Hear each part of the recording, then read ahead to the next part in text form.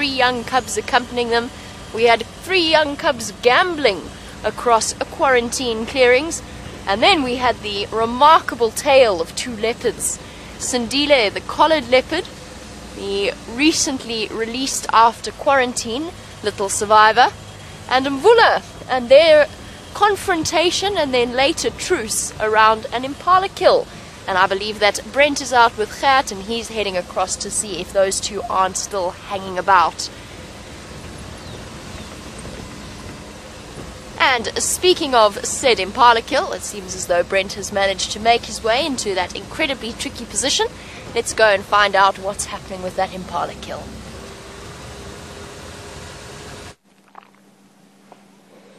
Welcome to the Sunrise Safari, and there we have a tree climbing impala. Now, of course, the impala didn't climb the tree itself, and fortunately for us, the leopards have hoisted. Now, which leopard hoisted, Mvula or Sindile? That remains to be, I think that's a question we'll never know the answer to. So I'm not sure whether Sindile is still here, but Mvula is, and he's lying on the ground right next to us. So here we go, a leopard to start the Sunrise Safari. He keeps looking into the little river system below him, so I wonder if young Sindile isn't still close at hand. Now, if we look on his neck, you can see there's some dirt sticking to certain spots. Now, to me, those look like injuries, and the dirt sticking to the blood, whether that's from a fight with Sindile or the fight he had with Gajima a few days ago, it's difficult to say. They don't look as fresh as if they happened last night or yesterday. But also, I think there's sort of a gentleman's agreement, or not really a gentleman's agreement. A young male who's not quite ready to fight and an old male who's tired of fighting. So they've almost decided to share, which is very unusual behavior. And I think this type of stuff probably happens more often than we think out here in the African bush. Now, from where we are, we can't really move too much further forward without disturbing Mvula to check if young... I think I heard him. Just come back to the Mvula here quickly. I heard something in the drainage line. His ears picked up. So just literally directly into that thicket there. I think young Sindile is down in the bottom there somewhere. Hopefully he makes an appearance. But this is fascinating behavior. Very steep little section there.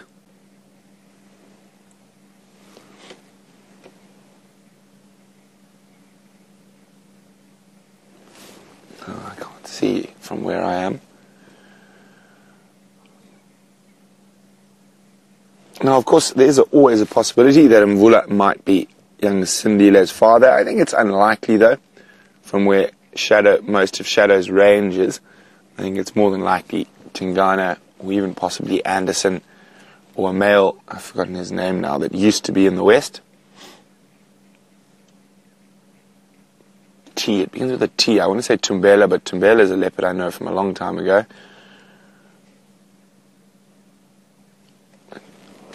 We're going to sit here and see how this plays out. Very, very exciting. And of course, I think I might have forgot to mention, my name's Brent. I've got Gert on camera, and this is a live African safari. We've got a leopard sitting 6 foot from us in the middle of the African bush. We're on Djuma Private Game Reserve. And what a way to start the Sunrise Safari. Now, Mvula has decided to have a snooze. So he's sleeping flat cat next to us. And that shows you how confident and comfortable these leopards are in our presence. Look at that. Stretched out, not a care or worry in the world. Well, that would be a lie. He is quite worried. He is still quite jumpy. Especially after his run-in with Gajima, the ghost from the north, last week. And having another leopard present is always going to make him a bit jumpy. So any little sound and stuff, he does lift his head quite quickly.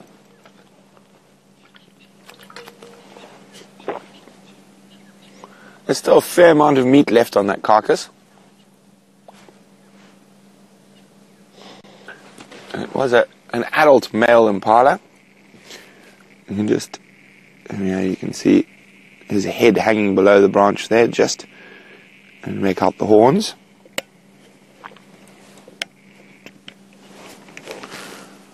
Still quite a bit of the back legs left and maybe the neck. So not too much, especially not too much for two male leopards. A growing boy and a male leopard who's seen better times, Mr. Mvula.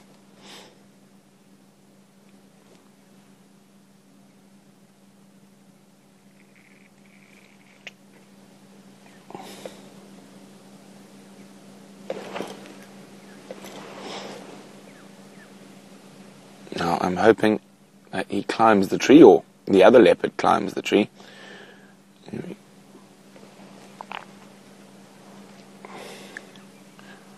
And there we go. If we go straight down his spine, he's got a very, very distinct... Oh. See, he's very, very alert. I wonder...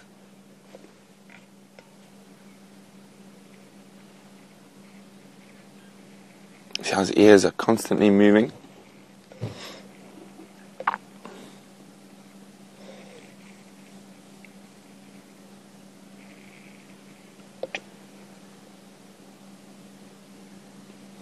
His ears, very, very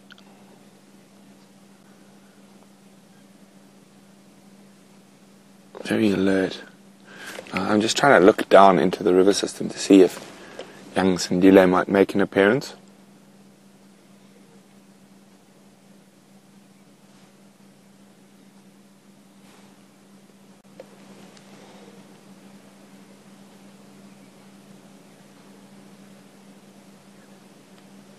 You can see that dawn starting to break. The sun hasn't quite come across our western horizon yet.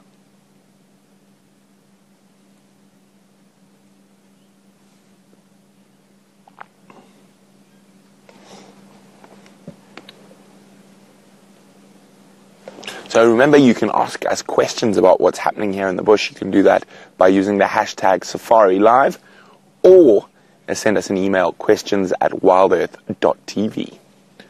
Oh, back to snoozing.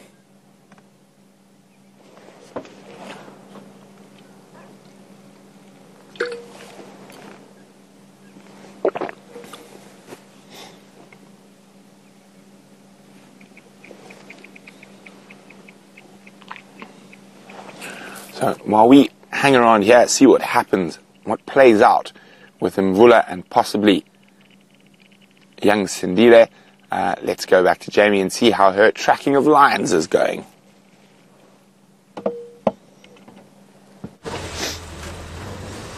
Well, at present, I haven't got any tracks of lions, and I'm just thinking perhaps with the cold, the sound is travelling a little bit further than it might on a warm summer's morning. I'm going to do one more loop, but then after that I'm actually going to leave the area. I think that the guys will probably end up finding the lions at some point this morning, because the calls are absolutely everywhere. They've been calling from all around Djuma. Now I can guarantee at some point they're going to find some lions, and I really want to get across to Cheetah Plains to follow up on reports that there are cheetah tracks coming south into that area. I want to go see if we can't help the guys find them. But we'll do one more looping check. This is the coldest place on Djuma, and we're about to go through it. My fingers are now numb. No, they're not actually, they're sore. I don't know how Jandre is feeling, having to operate the camera. At least I don't have to do anything fiddly or technical, because I'm not sure I'd be able to. Whoa, and here we go into the dip. Ouch. It's sort of eye-wateringly cold. They say that it is 9 degrees, which is 49 in Fahrenheit. I can tell you that in this dip it's probably about 5 degrees colder than that. And as South Africans, we are most definitely not built for enduring cold. Well, I can only speak for myself. I'll tell you that I'm a wuss when it comes to the cold. So is Brent, so is Brian. Jandre is a bit more resilient in that sense, although he's got a blanket, several jackets and several gloves. Cold, cold, cold, cold, cold, cold, cold, cold, cold. All of these low-lying drainage lines or river systems where all the cold air sinks into, and we find ourselves freezing. Whew. Trying to work out a way I could put one hand underneath my jacket where the hot water bottle is. Okay, the lions were calling from sort of this direction. I haven't picked up any tracks. As I said, I'm not going to focus too much on searching for them. I can almost guarantee that with Taxon and Aubrey out and Ephraim on his way, and Brent around the area, they will be found, unless they decide to cross out.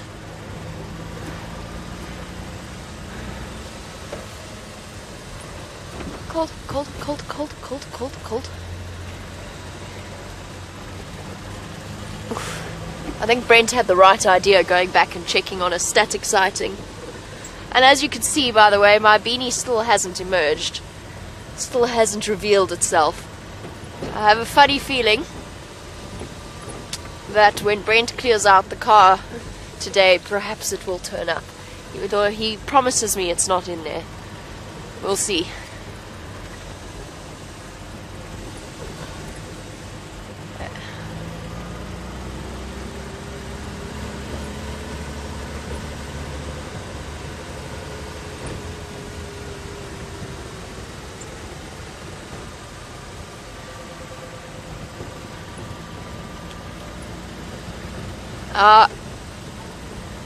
Yesterday we of course had the lions being thoroughly active, trying to chase buffalo. The females even ended up chasing a giraffe at the end of the sunset safari yesterday. However, Gary, with an inimitable sense of humor, would like to know if they're called lions because they're always lying around.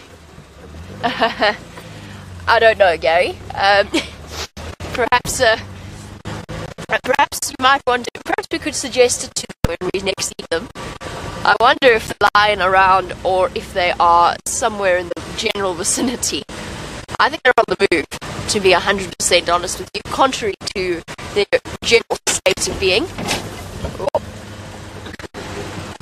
Last night, by the way, we had some really interesting incidents with elephants. As the drought continues, they've been pushing to feed around because what happens around camps is, even if it's not a watered camp, you've still got water pipelines and so on that very often leak out a little bit more water through.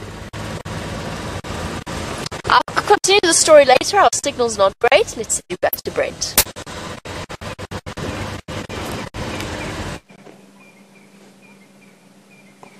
So you can see not much has changed here in the position around this Impala kill.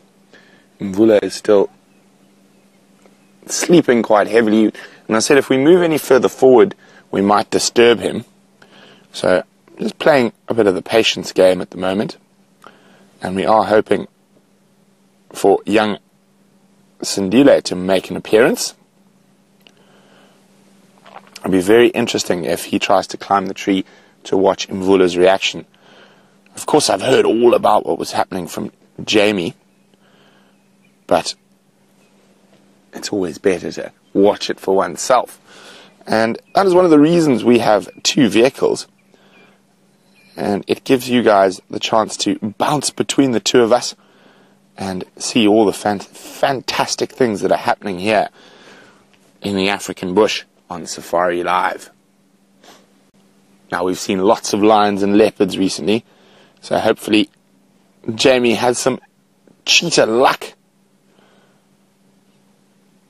down on Cheetah Plains. Now, if we look at Mvula's back, there it is. If you come straight off his tail, it almost looks like he's got a little landing strip. Very, very equidistant spot pattern there. One of his diagnostic features.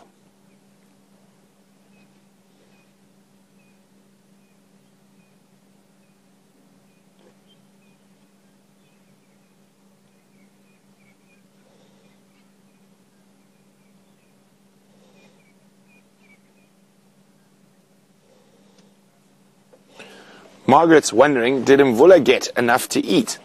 He doesn't look that full. I think, Margaret, it's just the way he's lying. He does look like he's got quite a full belly. So I think it's just because he's lying on his side. He's also lying at a slight angle that it doesn't look like he's that full. But I think he has had quite a bit to eat. Now, Herbert mentioned he saw some quite fresh, big scratch marks on him. And I think that's when he was sitting up, the mud or dirt that was stuck to his neck was from the fight. I don't think it was from fighting with Sindile, or could have been, you never know. But I think it was more likely from his argument with Gajima last week. Now, he's doing quite well, and I said it's not unusual for a male leopard to, after he's lost his territory, to survive for a couple of years afterwards. They tend to hang around their own old home range for a while before, right towards the end, becoming extremely nomadic.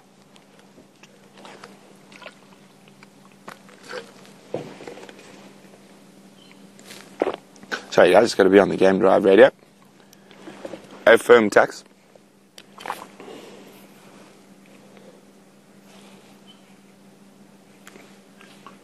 Five is Lala on the western bank near the Timbuti tree.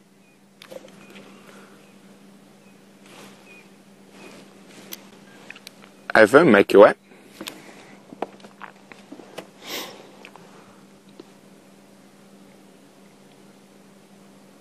As you know, this is quite a difficult area.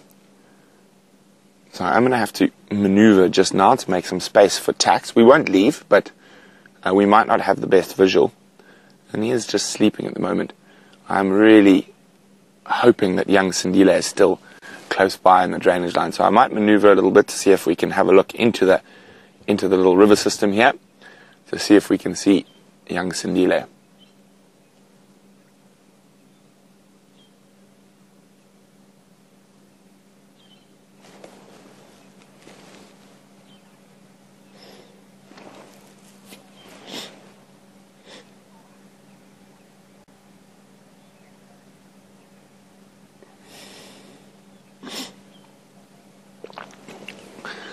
Now, James is wondering, apart from holding on to this meal, since none of these leopards hold territory, what would be the benefit of Mvula fighting Sindile? Well, firstly, I think a lot of it's got to do with instinct, but the benefit is the meal. Mvula's been struggling to keep fat over the last while, and I've heard from the guys where he's been in Sibambili, he's been eating scrub hares and tortoises, so he is struggling, probably not because his hunting is too badly affected, possibly because every time he does get a meal, he's chased off it by other dominant males in the area. So for him, a big meal like this is definitely worth the fight. It'll extend his chances of survival drastically. Now, as I said, we've got to move now, so it's going to bash and crash a bit. I'm going to try see. I can hear Taxon coming in, so I do need to make space so you can also see the leopard. And I want to see if young Sindile is not in the river down there. And so while we try find out if young Sindile is here, let's go back to Jamie and see how she's doing. While Brent repositions and sees if whether or not he can get a view of our second male at the kill site, we're going to move on. I'm not going to linger too long in searching for these lions. As I said, I want to start making my way across to Cheetah Plains, and I've heard an interesting report from our southern boundary, so we're going to go along via there, see what's happening, and then continue our search on Cheetah Plains, just because it's been such a long time since I say such a long time, it's probably been about 3 days, but it feels like a long time since we last went east and investigated that part of our traverse area. The only disadvantage, of course, is that it means driving relatively quickly along the southern boundary, and it can be incredibly chilly. Let's stop for one moment if this oriole will cooperate. Can you see it sitting there? Got it, thank you. The black-headed oriole. And it just flew out right in front of my face. And There he goes. I always think of Sam whenever I see black-headed orioles. They were his favourite bird. Also gives us a nice opportunity to just sit and listen for any sounds of lions on our way.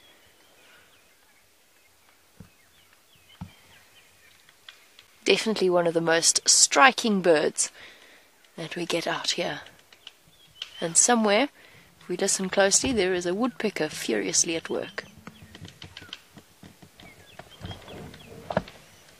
Can hear it off somewhere in that over there. Alright, let's go forward a bit. There's some very fluffed up looking Inyala in front of me, shivering in the cold.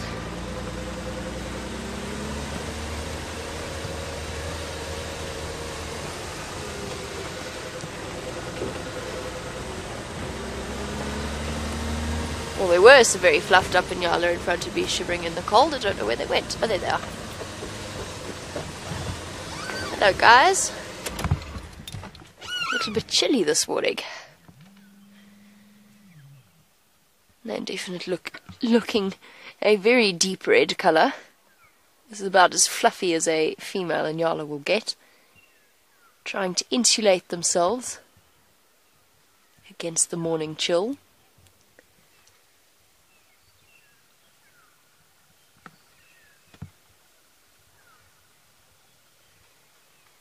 And on this beautiful winter's morning, it's totally still, and the birds are making a racket around us. Oh.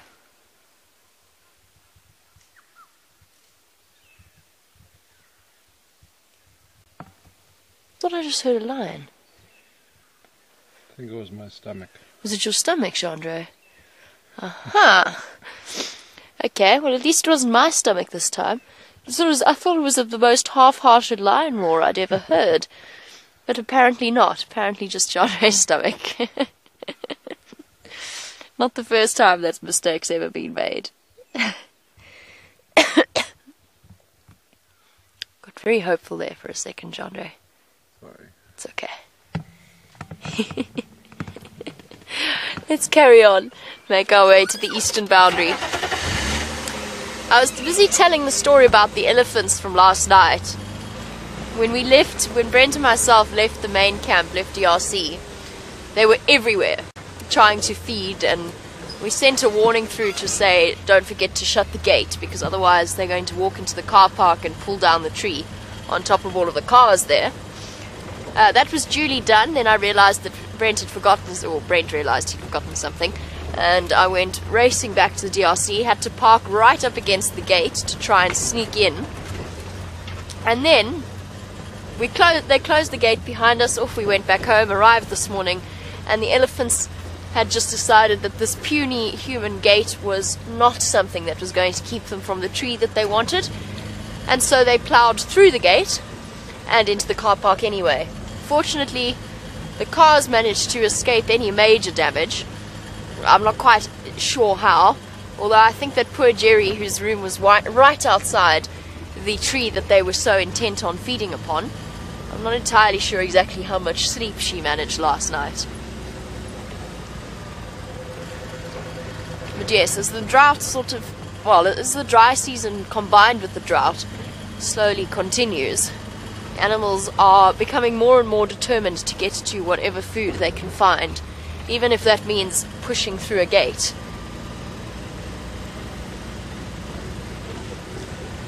It does mean that we're all being especially vigilant whenever we're walking out in the dark, because there's nothing like a surprise big grey shape looming out of the darkness in front of you to really kickstart your adrenaline system first thing in the morning.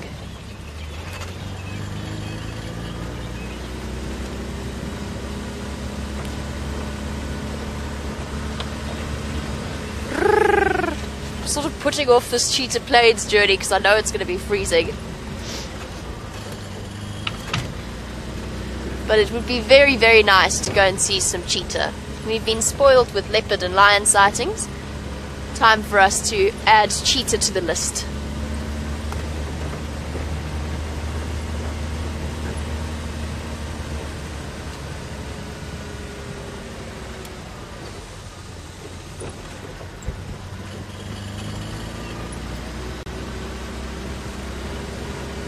while we journey across to Cheetah Plains in the crisp winter's morning, let's go back across, see whether Brent has managed to get you a different view of Mvula.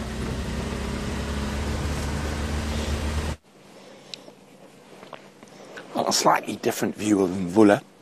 But there we can see his belly's not so. Oh, I think your jacket got there. There we go. You can see he is quite full. He has eaten enough. And hopefully he's going to feed again.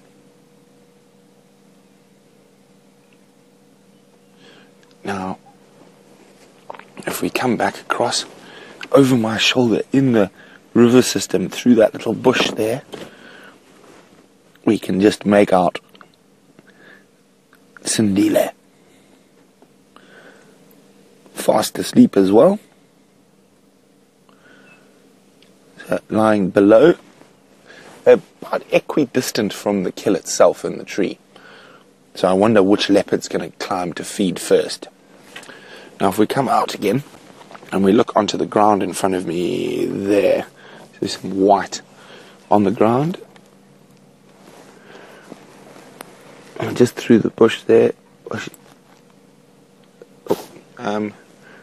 it's just behind the bush for you guys, but there's a bunch of impala fluff on the ground. And those of you who've been watching for a long time will have watched leopards, how they pluck the carcass of the hare. Now if we look at the carcass itself, which we're a bit closer to, we can actually see where the fur's been plucked.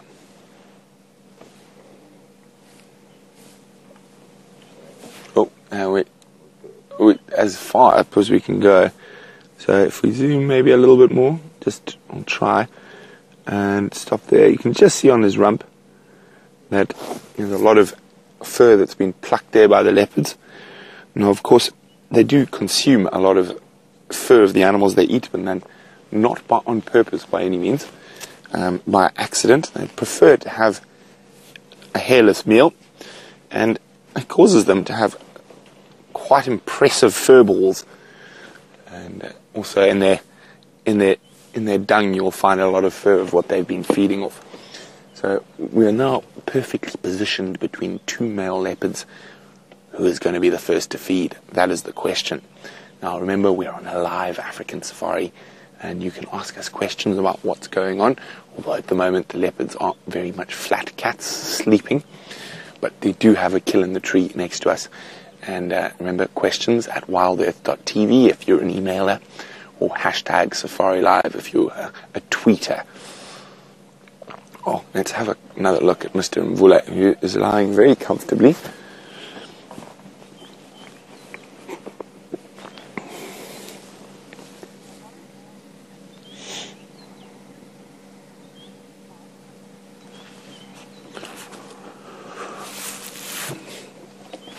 Sandy in Tennessee says there seems to be a lot of other male leopard activity in Tingana's territory. When was the last confirmed sighting of Tingana? I think it was yesterday, just to the west of Arethusa, just off our traverse. So he could be on his way in this direction.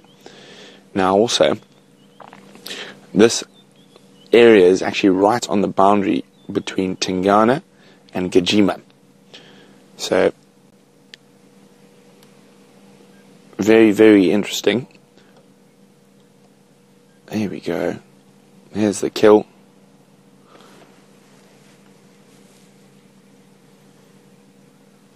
And the sun is peeking up over the western horizon. So we could get some lovely light shortly. And I will be quite happy because we might start warming up slightly because it is very chilly. And we're sitting down low in a little river system where it's even colder. So, hopefully, we're going to get some... there we go. Who was asking about Tingana? Sandy. Tingana's just been found on the Cheetah Plains driveway, so maybe Jamie will get there before he crosses into Torchwood. So he is on his way up this area. Now, looking at the kill, hopefully, for these two, they'll be finished before Mr. Tingana gets here, but he can walk. So there's a strong possibility he could even be in this area by the sunset safari. So interesting times ahead. Now, I wonder whether they didn't put this kill up in the tree due to the fact there were a lot of lions around this area this morning. And I even heard lions calling just to the north of here.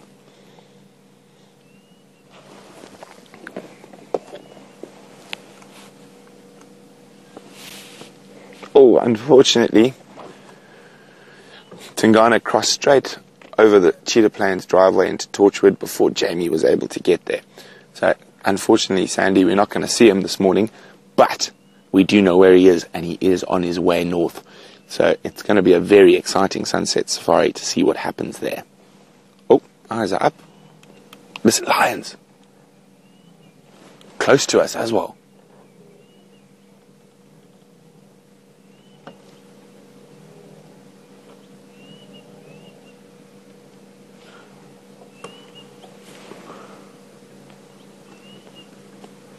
It sounds like maybe Gallagher shortcut Voyatella. No, a bit further north. Aubrey's.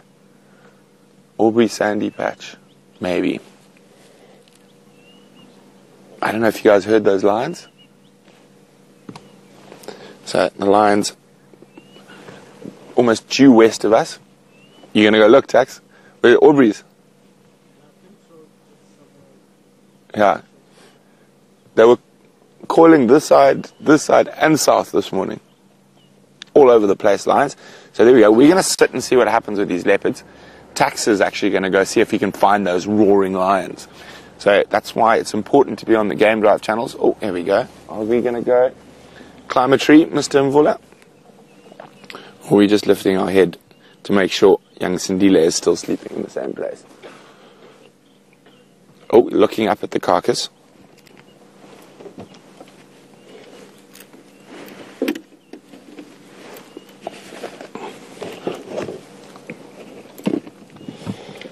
If you hear a few knocks about, it's just me opening my camera case.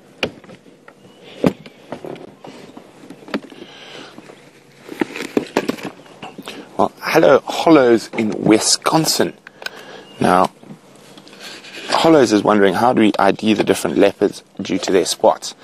Now, if we look at his face, we get to know quite a lot of these leopards very well, so that makes it a little bit easier. But normally, if it's a leopard we're not sure of, oh, excuse me, we will look at its spot pattern. Now, each individual leopard has a very unique spot pattern. I'm just going to get a photo of it. I'm going to zoom a bit more than the camera. Come on, turn your face this way, Mr. Mvula. I'll get one of the right-hand side. Okay, I'm just going to wait for him to turn. I think he might. He's looking intently where young Sindile is still fast asleep below me. Is he contemplating a trip up the tree? That is the next question. I think he might be.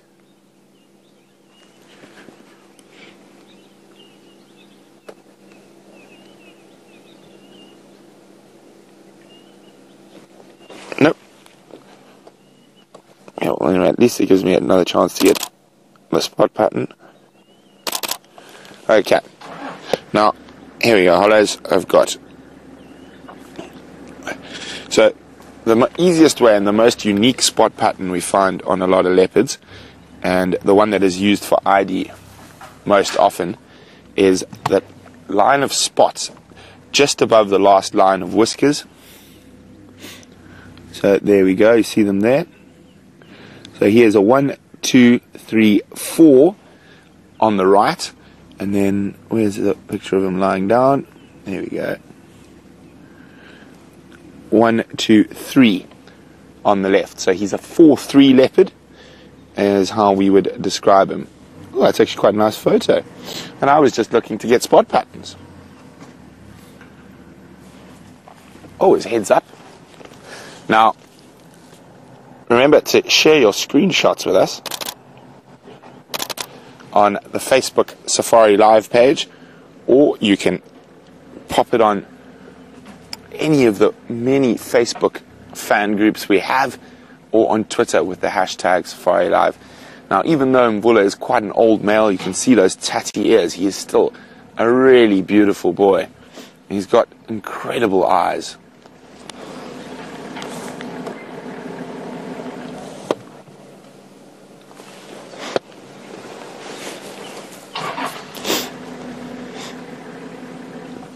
And boof, back to sleep. Now, Gen B is wondering if the fact that his ears are so tatted, would it affect his hearing? Not at all, Jen. Maybe slightly, but nothing that would really make a big difference. Oh, he's tired kitty. And the other kitty is also a very tired kitty. Now, we are going to get some lovely light on Mr. Mvula shortly. Now, look at his left eye. Sorry, his right eye. No, left eye. The one closest to the ground. The right eye. You can see that little membrane. Oh, he's closed his eyes now. Coming across the little protective membrane that you can sometimes see in leopards.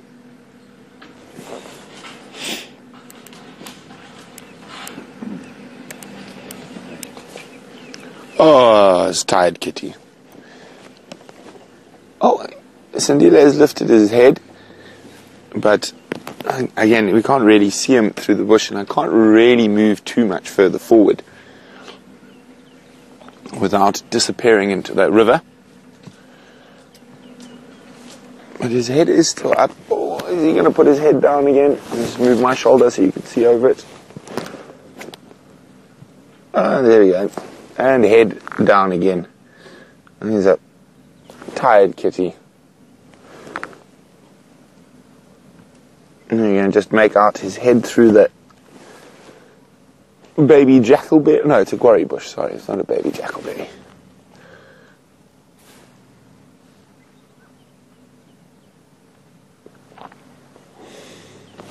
So, no one's feeding at the moment, but I am hoping that one of them feeds shortly.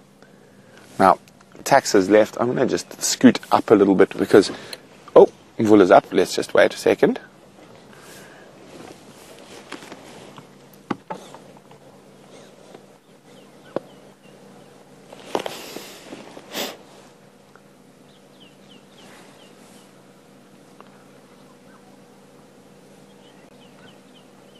Oh, you can see that lovely early morning light creeping through.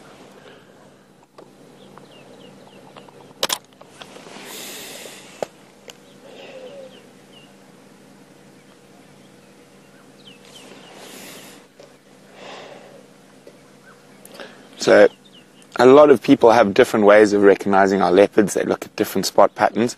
But the sort of recognized way that the scientific community identifies leopard is from those spots just above the last line of whiskers. Looks like he's trying to get comfortable with that big belly of his. Now, as I said, we're right on the boundary between Tingana's territory and Gajima's territory. So that would explain why he's so nervous looking up, and he has had a run-in with Gajima not far from here recently.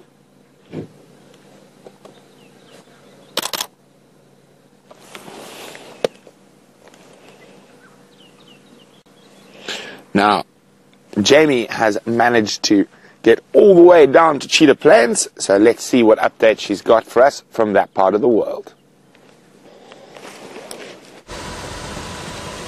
We actually haven't managed to get all the way to Cheetah Plains. We're on the driveway now. And just by the way, I did hear that update about Tingana a little bit earlier. However, when I heard it, he was in the process of crossing into Torchwood. So he'd already disappeared off our traverse area. Now what I mean by that, for new viewers, my lips are numb and they don't want to enunciate anything. For new viewers, Tingana is a dominant male leopard. He's absolutely enormous. But we have certain areas that we can drive and certain areas that we can't drive on. And Torchwood is one of those areas. So unfortunately, there's no way we could have got there in time. He was already in the process of crossing when we were still close to quarantine clearings. I've just been thinking, driving along and cataloguing all the different smells. I've decided that the next step for these live safaris is a huge scratch and sniff book that you can order.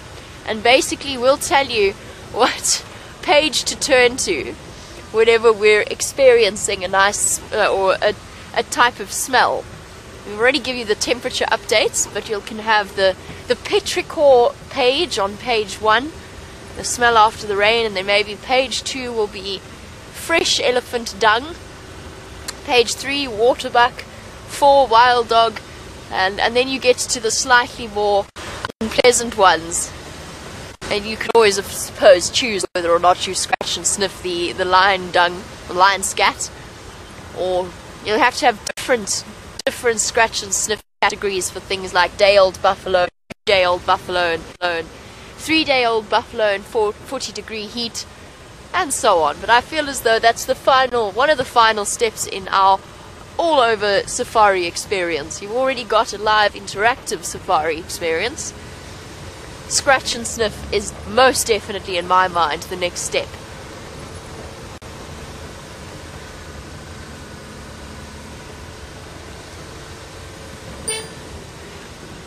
Just think of all the smells. There you could have the flowers, the turpentine grass. You'd end up with about a 200-page book of different senses, or different senses of smell that you could experience.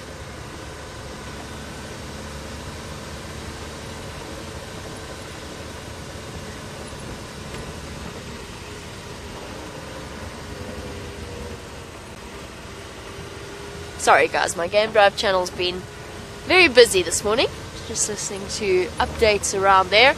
We are about to hit the driveway and the dip of Cheetah Plains, so we're not yet out of the bad signal regions. I've been looking for an animal to keep us distracted with, but unfortunately, having just had Tingano walk through along this Cheetah Plains driveway, it seems as though most of the animals are still in hiding, thanks to his approach. So we are going to go into the dip relatively soon.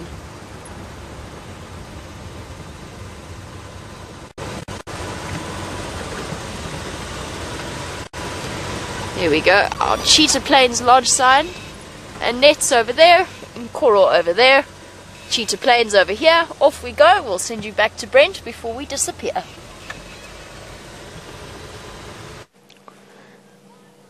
So we're still sitting here, absolutely no change, except that the sun's coming through, and hopefully it will help thaw our bones.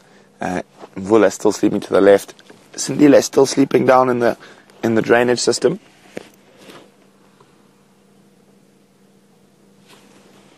Oh, sorry, my shoulder. A little bit to there we go. It looked like he was dreaming. I saw his ears and mouth moving.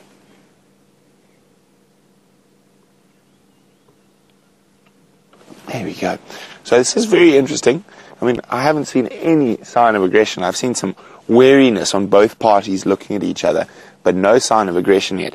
Sorry, I keep almost falling down. So we're sitting at about 20, 25 degrees. So I keep sliding forward. So if I end up rolling over the bonnet, don't mind. But I'm just going to look at the lovely light coming through now.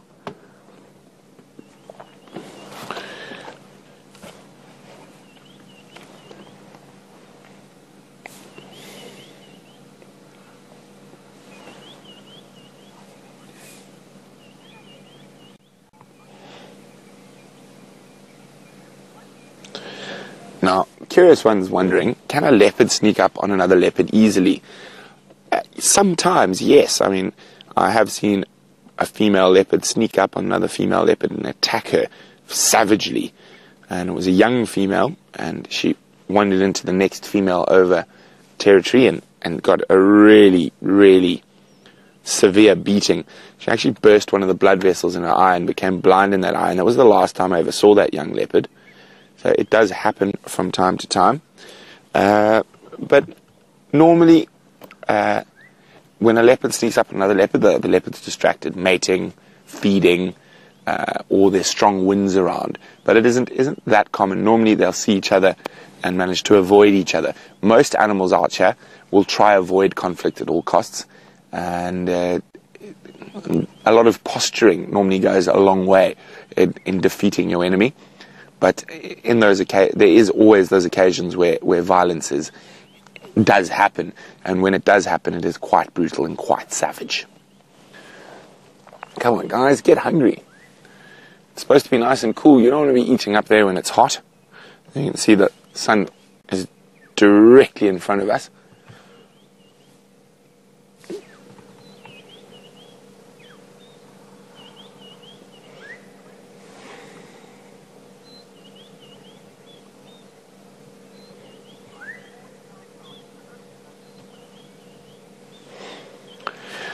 Now, Julie's wondering, do leopards ever get cold and make nests, or they're always lying out in the open? They do get cold, but they never make a nest as such. They'll just curl up. And the bigger problem for leopards is getting hot. So they get hot very easily, and especially with full bellies, digestion causes energy, causes heat. So they're probably very much enjoying this cold morning with their full bellies, as they snooze, waiting for their stomachs to digest enough that they can go start feeding again.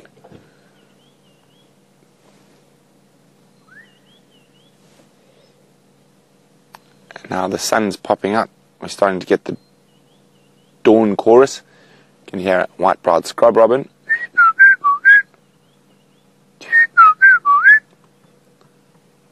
And what else can we hear? There's wood hoopoes in the distance. And I'm trying to listen to what else I can hear.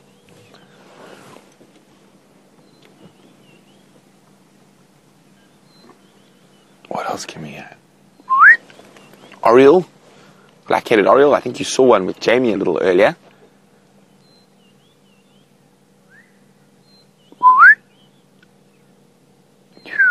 Starlings.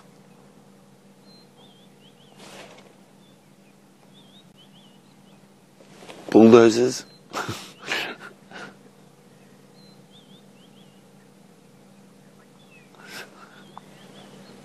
Oh, bulldozers. My favorite sound in the morning. Blue butter frog is wondering if one of the leopards got up, would the other immediately move to block it? Now, that is a question I can't answer till one of them gets up.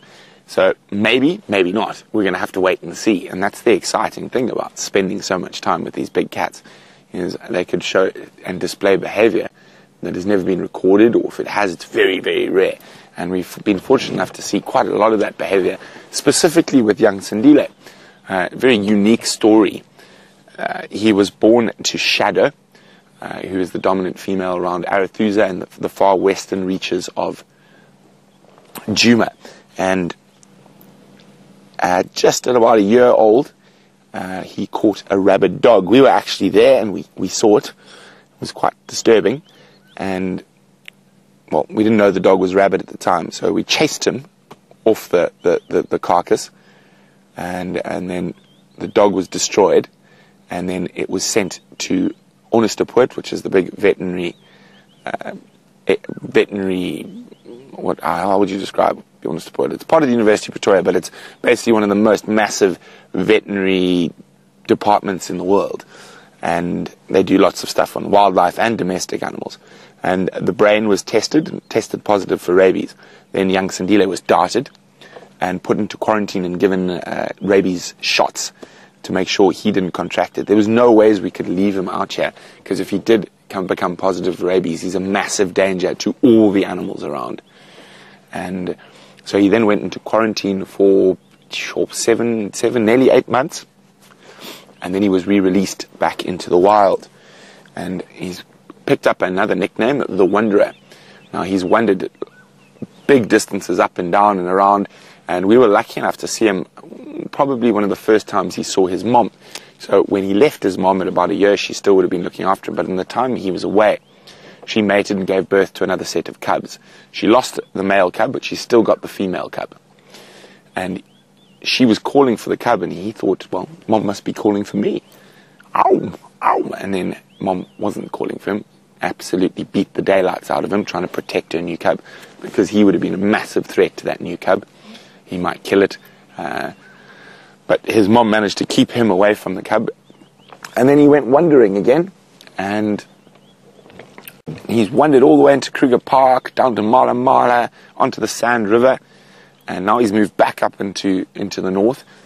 He's a little bit further to the east of his mom's territory. His mom's territory is behind us, about where we heard those lions roaring. And, I mean, we got to see that behavior, and that's probably never been recorded because it's such an unusual circumstance of a young male leaving and then coming back. And now we see him with a male that's probably not his dad, and they're sharing an impala carcass. So really, really fascinating stuff. And it's incredible. The more you watch leopards, the less you realize you know for sure, and things can always change, and that's the amazing thing about the bush. But while we wait here to see what happens next, let's go to Jamie, who's on Cheetah Plains, deep in the east, for an update.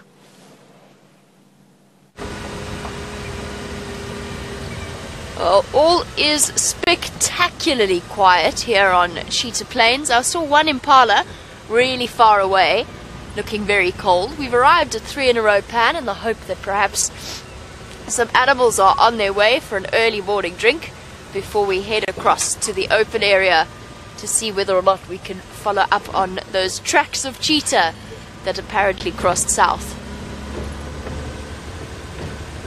3 in a row pan has sort of become 2 in a row pan though. It's the hornbill. He combined with elephant dung here to look very strange.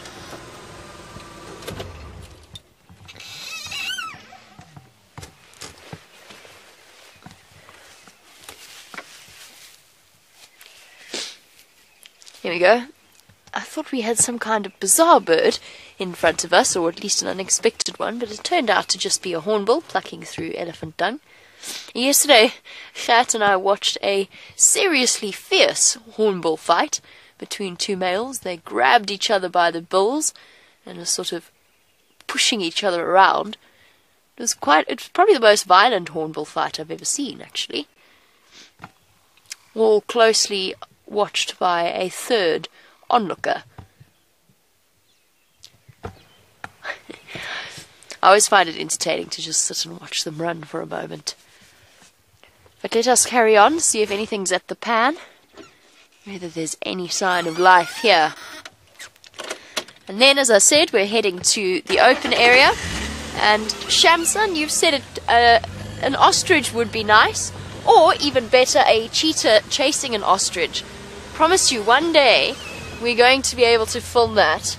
We're going to be able to film cheetah chasing something across the open plain, and there's a good chance it could be an ostrich.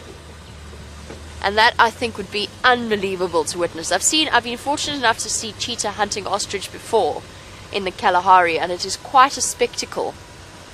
Oh, shame, little steenbokkie. It's a bit difficult for you to get to drink, isn't it? If I go any closer, he's going to disappear. In fact, he or she is already thinking of disappearing. Oh, there's two. There's two of them together. And in fact, I think it might even be mom and baby. That little one that you're looking at now looks much smaller than the adult off to the right. Oh, cute, yes. It is definitely mom and baby. Little one is very, very thirsty, but trying to figure out a way to get to the water. Oh, cute. Baby steenbok. They are definitely one of the cutest antelope to see. Stopping for a little bit of a nibble on the edge of 3 in a row pan. Its ears are absurdly big compared to its body. There's Mom coming to double check on her little one. I actually think it might be a little male. I thought I saw horns starting to come up. You can see the size difference now that they're together. And I mean, steenbok don't have small ears to start with, but this ones look absolutely enormous.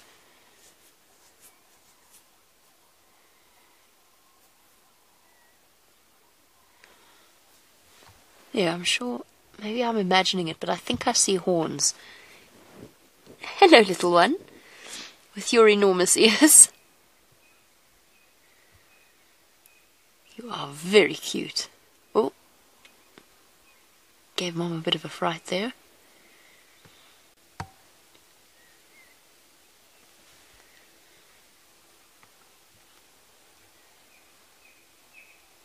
This is such a beautiful steenbok sighting. So often we just see their disappearing rumps as they race off away from us. It's really nice to see them relaxed and feeding on the opposite side of the pan. And I wonder if they're going to try and brave the mud to go and have a drink.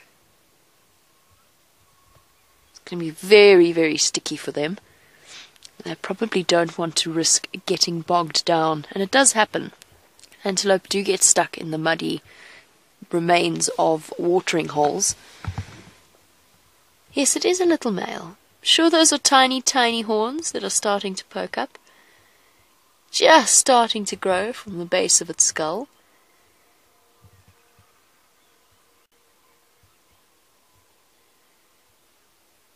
Aren't you cute?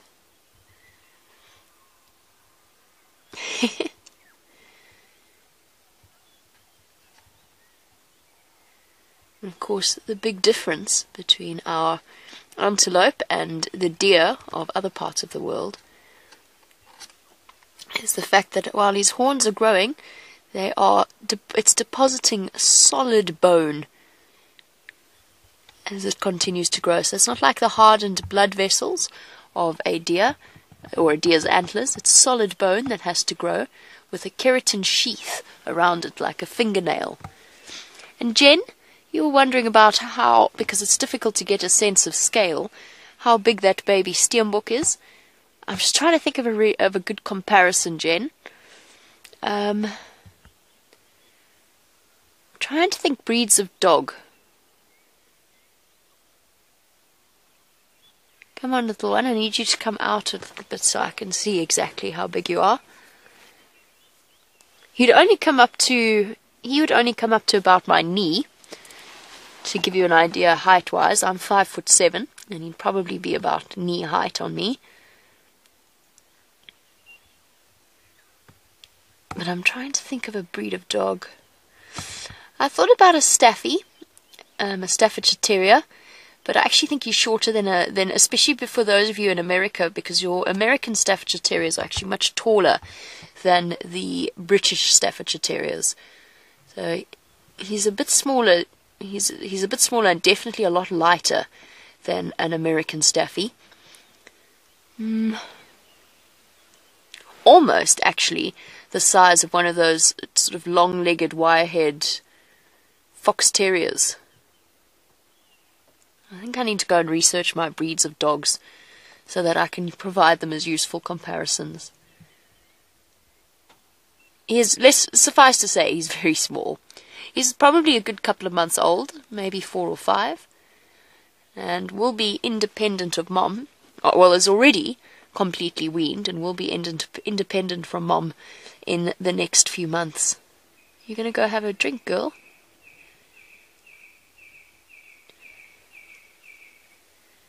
Isn't she beautiful in this morning light?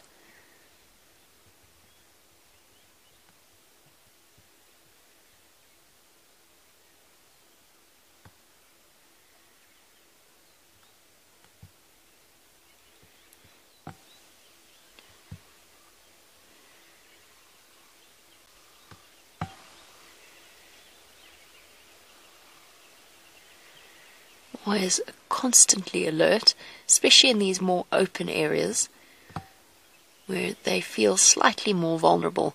As an animal that is basically adapted for dense vegetation or being secretive, the steenbok feel a bit more uncomfortable and more exposed here. That being said, it's be very difficult for a predator to sneak up on them at this point in winter around this waterhole. It's more exiting this area or entering this area that they would have to be particularly careful. But once they're here, I can't imagine that anything would get past their incredibly sensitive senses. I mean, I'm looking around and there's absolutely no cover for anything to hide behind. That being said, at this time of year, the water holes are where the poor animals have to go. They're forced in to areas like this, which means for the predators, they very often just have to stick around and wait for their food to come to them.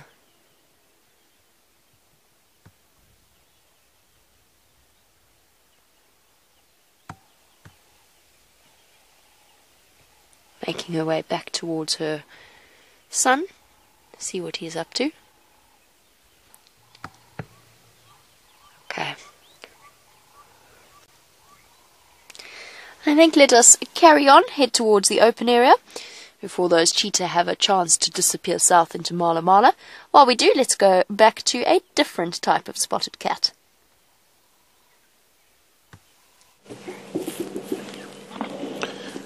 Not much has changed here, apart from Mvula rolling over. Oh, it looks like he might roll over again, except the light has got fantastic on him.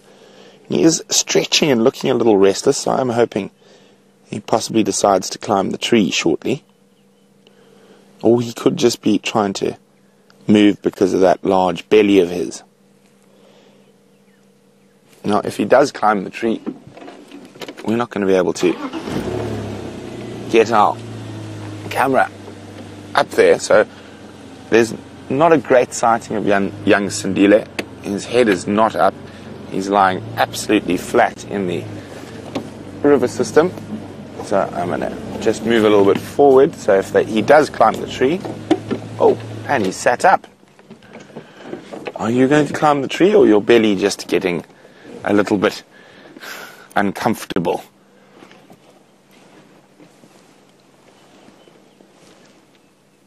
Oh, and now he sat up.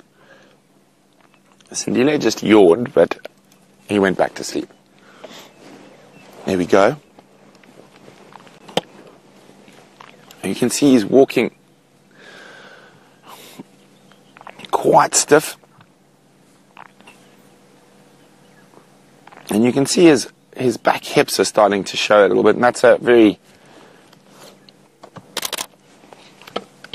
very stiff.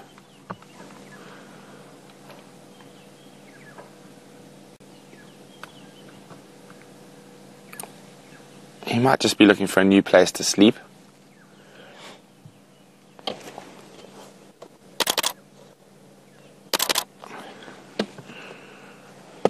Come on, go climb the tree.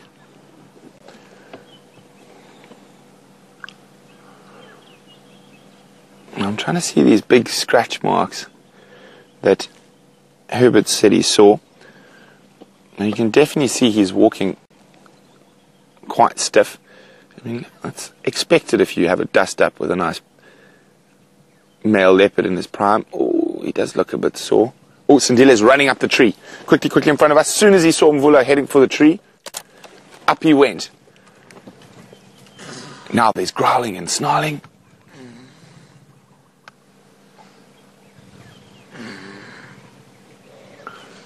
Fortunately, the sun's right behind. So as Mvula moved, Sindile just shot up the tree like a rocket. I'm going to try and move to get a slightly better light.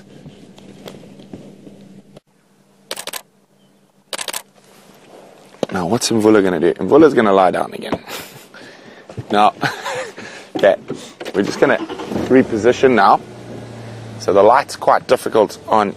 Oh, he's going up higher, right above the kill. And we can't see anything because of the sun. Just hold on. Oh, how's that?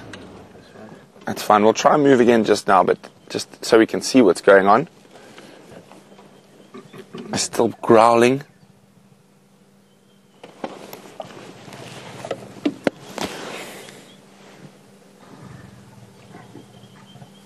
Oh, This could be good.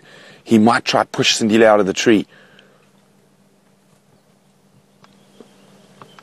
Here we go. He's going to go up the tree. This is good. Oh, look at that! Oh, Sindile's down! Oh, incredible! The old man's got a bit of fight in him yet. Wow!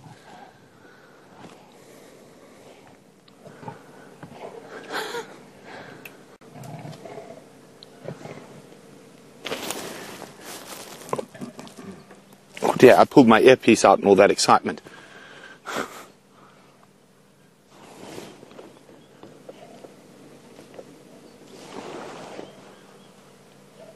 Wow, wasn't that amazing? How was that sound? So I said, at most times, leopards will try avoid confrontation, but sometimes you just can't. And I must admit, I'm quite impressed with the gall of young Sindile.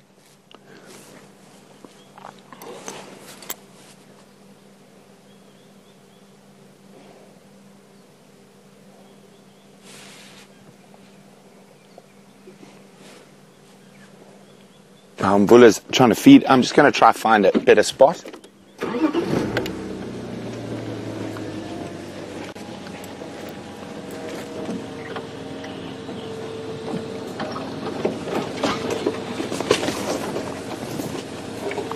Now, a huge welcome to a brand new viewer, Crafting Princess, who's wondering is this really a live stream? Well, yes it is. You just saw two male lions fight in the top of the tree live. Male lions, male leopards, sorry. And Crafting Princess's next question is, what's my favorite, a lion or a leopard? Well, between the big cats, I don't really have a favorite. I love them both. But my favorite animal out here is the African wild dog. Oh, there you see. Look, there's Sindile on the other side, looking a little bit sheepish. So he's just going to, there we go. You got him there? Just to the right. Yeah, there he is. I wonder... And you can actually hear Mvula chewing above us. Do you have a good view of Mvula as well? Okay, so do I need to move a little bit further to the north? We're just going to see. Okay, we're just trying to reposition now with the camera to see if we can see the leopard feeding in the tree. Or do I need to go a little bit further? No, we're good. There he is. Now, it's really important when it comes to these sightings to have patience. I mean, we've sat here for an hour and... about an hour and 10 minutes with absolutely nothing happening. And then all of a sudden, in a few split seconds, pandemonium can break loose. I wonder how many times this has happened overnight and yesterday when no one was here.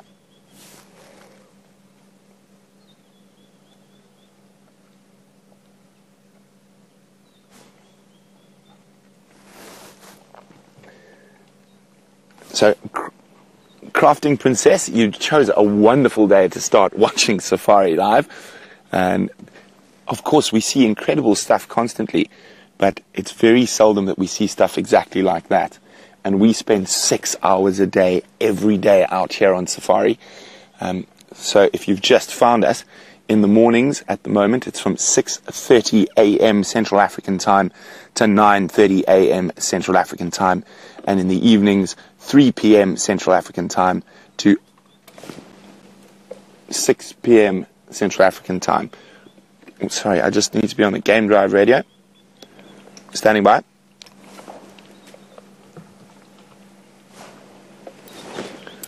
FM taxi. Mvula just chayed them on Pimpan.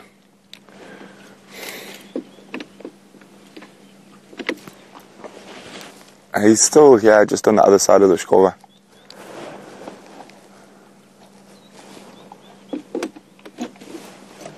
Yeah, I've lost sight of young Sindile. Do you see him? He could have moved back down into the river. And look at that. Let's focus on Mr. Mvula, who's devouring that male impala. Now, earlier we were chatting about why the risk of a fight when both of these are non-territorial males, and it's fascinating. They're both at different spectrums. Young Sindile is setting out on his own. He's got about 3 years or so before he's big enough to challenge for his own territory. So till then he's going to be nomadic, moving around, trying to avoid big males. And Mvula is at the opposite end. He's lost his territory to Tingana and to Gajima, and he's a nomadic male for a different reason. It's because he's at the end of his life, and that's probably why there has been the tolerance there is. But Mvula has not been looking well recently. He hasn't been feeding, and I'm pretty certain he stole this kill from Sindile, and to get that protein, that meat, it was worth his while fighting that young male atop this Timbueti.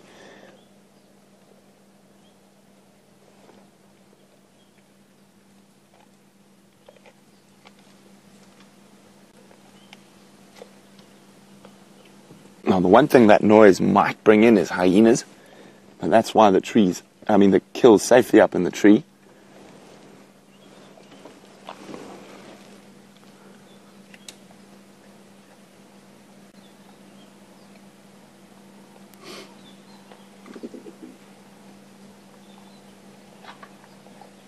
Yeah, those crunches. I'm just going to keep quiet for a second. Oh yeah, Gert's just asked me to move slightly so we can try move that branch out of the way. So I'm going to do that quickly.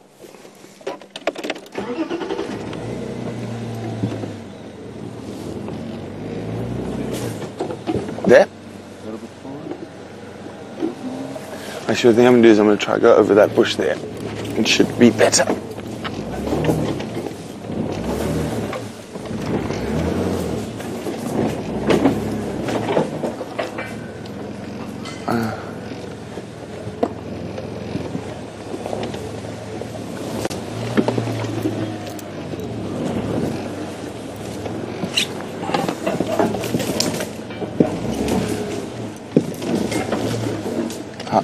How's that? Let's have a look. So I'm just going to wait for the head to zoom in so I can have a look. Okay, there we go. Okay, I'm just trying to have a quick look if I can see Sindile.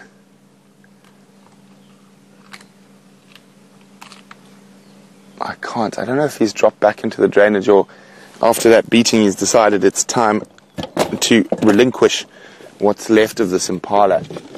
I've got a feeling he's quite a precocious youngster that maybe he hasn't quite given up yet and he's still hanging about somewhere.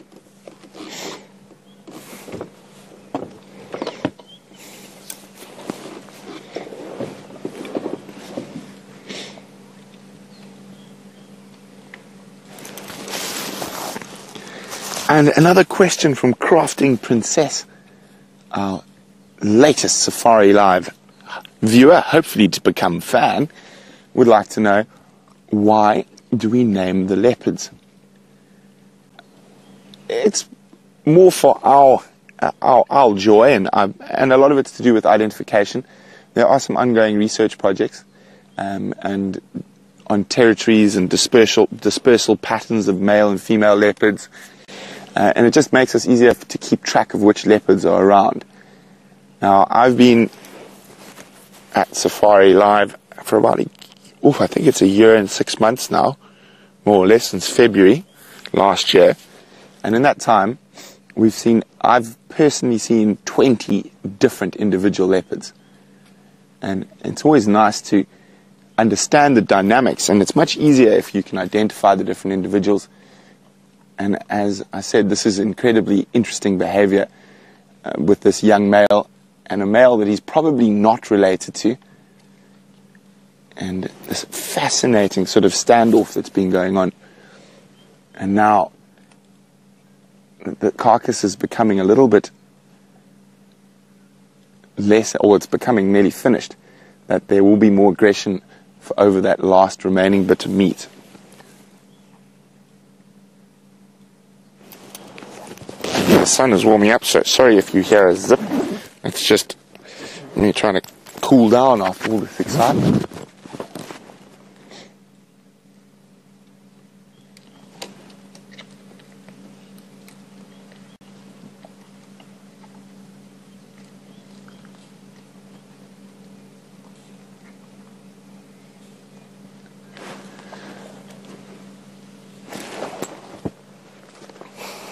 Look at that. He's really getting stuck into that impala. But can you see Sindile from your perch behind me? No. Me neither.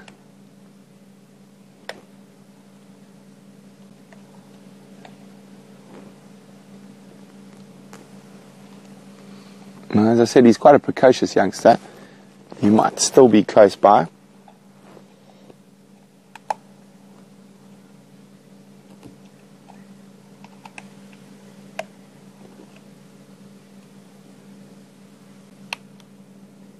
So while Mbula is crushing through some of those smaller bones in the impala's forequarters, we've got an action replay of that fight that just happened. So let's go have a look at it.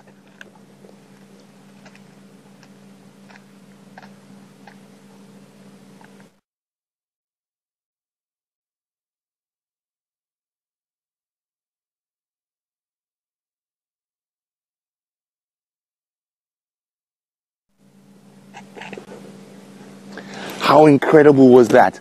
And as I keep saying, patience is the most important weapon in your arsenal for sightings. And sometimes you have to sit with flat cats for a very long time to see these incredible interactions. And as I said, we sat for 1 hour and 10 minutes with barely a movement from either leopard. And then in a split second, it all changed.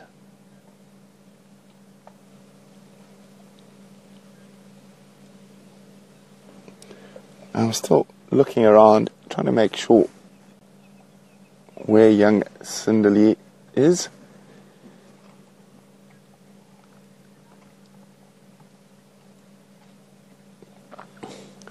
So, from a leap of leopards to a dazzle of zebras.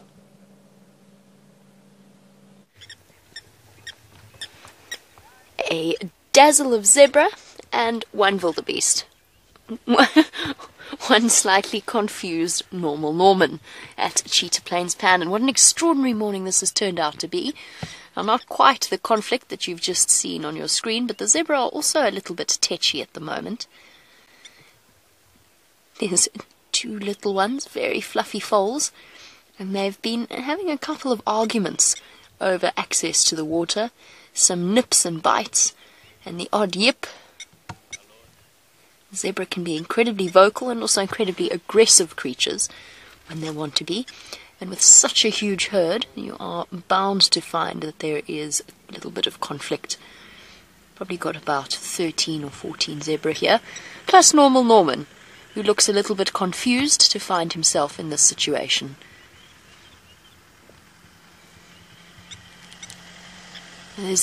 We see this herd relatively regularly. There's a group of stallions, a bachelor herd, as well as the harem of the male zebra. Just bear with me one moment. I'm just going to say good morning to one of the other vehicles. Morning, guys. Good, thanks. How are you? Those skankank, did they cross south? They crossed south.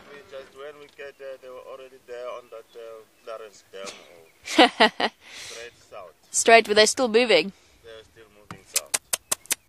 Okay. Thanks, guys. There is a Tambinyari coming from there. I'm sure maybe 10, 15 they'll be here. Oh, awesome. Yeah. Perfect. See them there?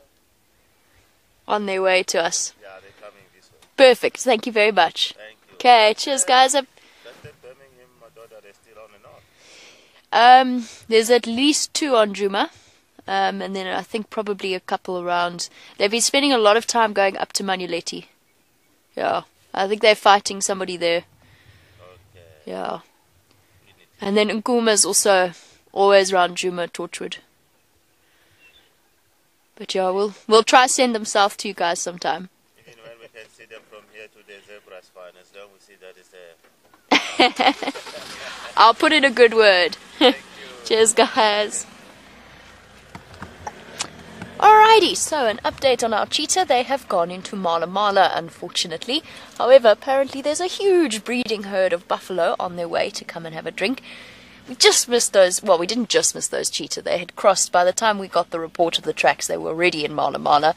And apparently they've gone all the way onto the other side of the dam wall and are continuing south. Next time, guys, we'll have to just keep trying because they've got to come back north at some point. But they keep managing to dodge us somehow.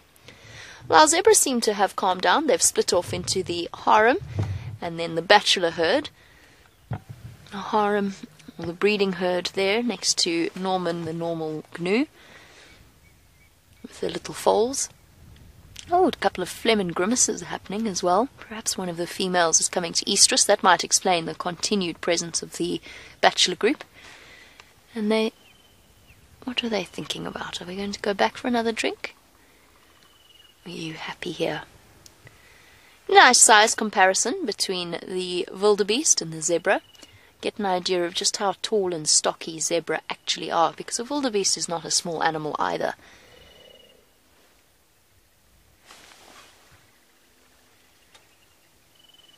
And very restless. It's also very common to see wildebeest with zebra. It's a safety and numbers deal, particularly for the male wildebeest. They're often on their own. What's happening here, guys?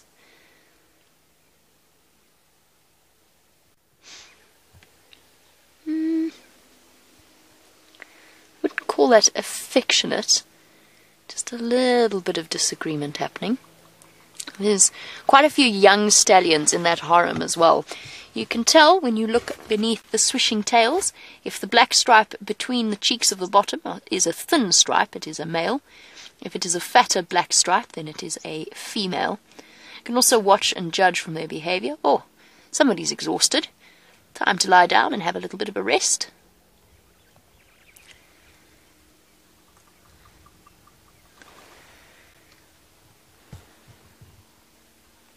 And Cheetah Plains always provides incredibly interesting sightings in these open areas. Of course, with absolute pleasure, Shamsun, I would love to explain the zebra hierarchy to you. Right, so we've got our harem system. What that means for zebra is one male collects a group of females together. And Shamsun, I'm going to continue this in a moment. But I'm going to try and reposition to get a slightly different view of these zebras so that we're not quite trying to work it out according to the sun. So Shamsun, the male of a zebra herd, collects his mares or his females. Is this going to make it worse, Chandre? Sort of. Yeah, let's try getting ourselves a little bit closer because they are being very active at the moment. A male, when he is ready to reproduce, but also when he's big enough and strong enough to compete with other males, he fights another stallion, and if he wins, then that stallion will either provide him with one of his daughters, or if he doesn't have any daughters, with his least favorite female. And she will be his first addition, and she will be the highest ranking female as he continues to collect mares to add to his group. So the female zebra actually do have a hierarchy. The female that's been with the stallion for longest, his favorite, will be the one that walks in front, and the rest of them will fall behind her in a very, very strict order that is maintained without mercy. So if a female accidentally gets in front of a zebra that she doesn't belong in front of, there'll be some really serious kicks and nips before she is sent to the back of her queue. And in fact, when a zebra stallion establishes his harem, when he has a big group of females and he collects a new one, ooh, there's a little Lots of niggling going on here. When he collects a new female, that poor female actually has a really rough time of things, because the stallion herds her towards his herd, keeps her with the group, but the other females don't accept her straight away, and they will very often essentially bully her, push her to the outskirts, bite her, kick her whenever the opportunity presents, and it takes several weeks before she becomes an accepted part of the group. The stallion will walk behind in a line like this when they walk through thick vegetation, so that he can protect them from the rear, whilst the most experienced mare who walks in front, she'll check ahead for any kind of danger. And then you've got the bachelor herds that form their own hierarchy, just in terms of practicing their fighting skills on each other before they are ready to go and compete for their own access to females. Now, our stripy horses are moving off into some dense vegetation while we wait for the huge herd of buffalo to make their way towards the water. Let's go back to some spotted cats.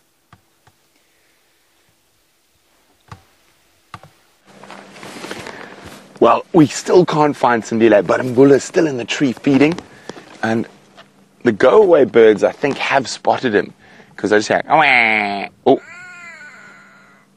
Now, and if we have a look over there, that go-away bird is looking straight into the river system, but Impalas, he keeps checking the opposite bank. So I'm not 100% sure where the other leopard is, but I'm going to try see if we can move again. He's just moved the carcass into a slightly more difficult spot as we went live, of course.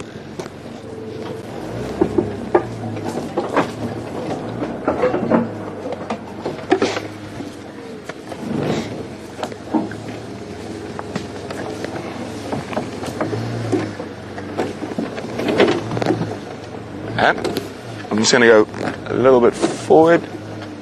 How's that? I think that's as good as we're going to get.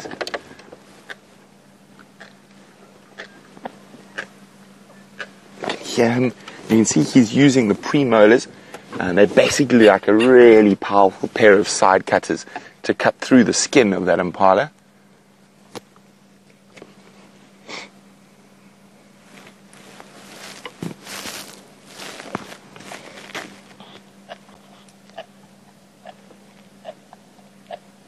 Now, the legs look like they might fall. Now, I wonder if they do fall, will Sindile take the scavenging option and rush in and grab that meat? And will Impalas chase him? So many questions. And we're just going to have to sit tight to find out.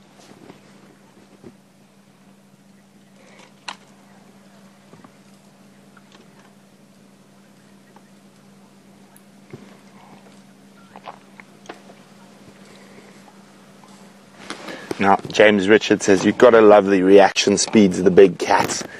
Stiff and sore 1 second, then up the tree and teaching the little Sindile some manners the next second later.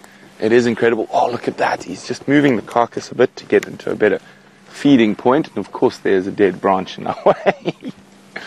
And I don't think, with all the maneuvering in the world, we're going to get past that one.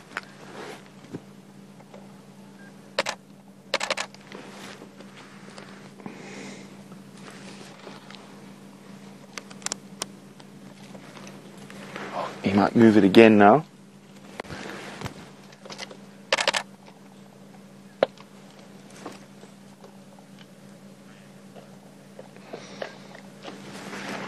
I wish I knew where Sindile was.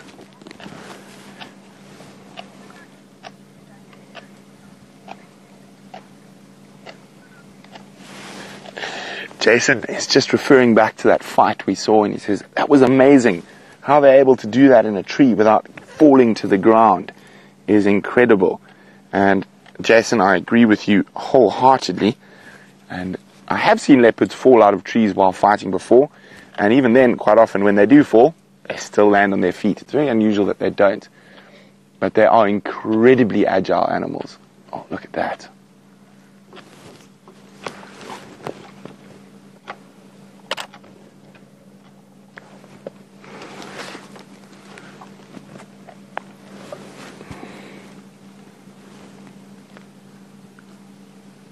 Now, I took my eyes off Sindile for a second, and he disappeared. I'm still just trying to figure out. I think he might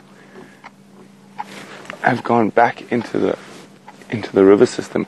There's always a possibility he has moved off after that beating, deciding that what's left there is not worth fighting for, and maybe it's going to be easier to go catch his own kill. Sorry, I should be on the game drive radio for a second. Take some vullas up in the shasha now.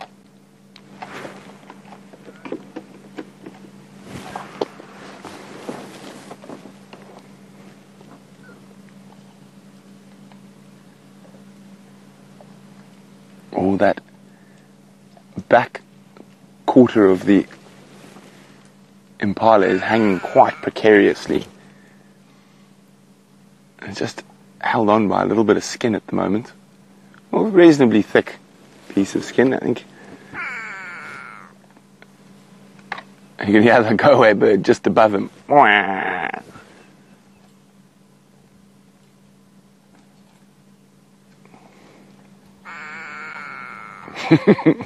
Such a strange noise.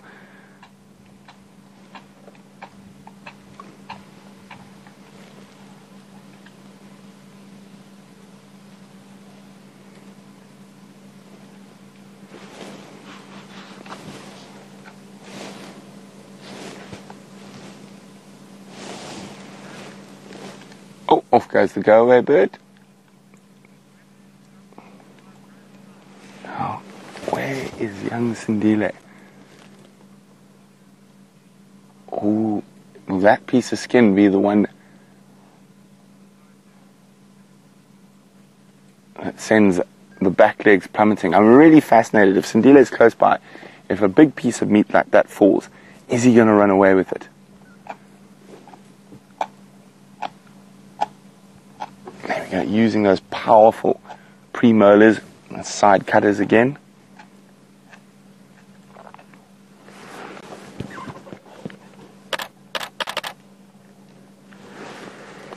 So, if anyone's wondering what that clickety-click is, it is just me taking a few pictures. We can't really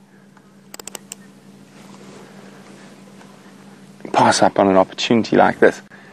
Now, Anna Marie says they almost sound like scissors cutting into the Impala. That's exactly what they are, a very big and strong pair of scissors. As I say, akin to side cutters, for those of you who know your tools rather than scissors.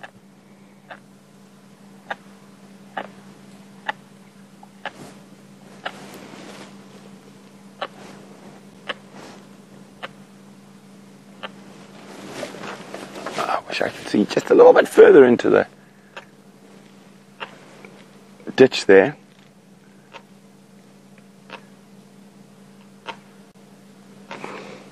Now, as I was saying, it was very precocious of Sindile to think that he could outmuscle old Mvula. Mvula's fought many a territorial battle in his life, so a little bit more experience, but even in that beating, Sindile is going to gain experience, and which could become very useful for him in later life. Well, there goes a leg. Now, no movement from beneath.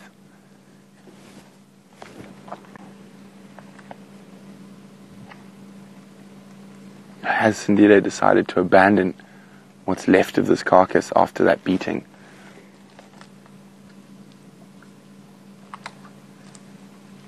And you can just see the rib cage there.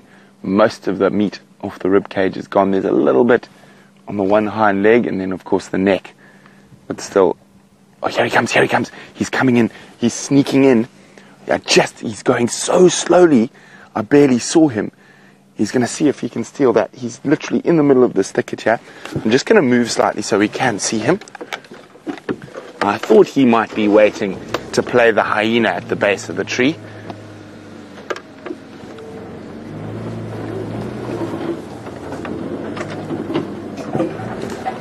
You got him? Now, the only problem is playing the hyena. That leg is directly below Mvula's gaze. Now, I think he should wait for the more profitable hindquarters. Oh, he's coming in. Hasn't Mvula seen him yet?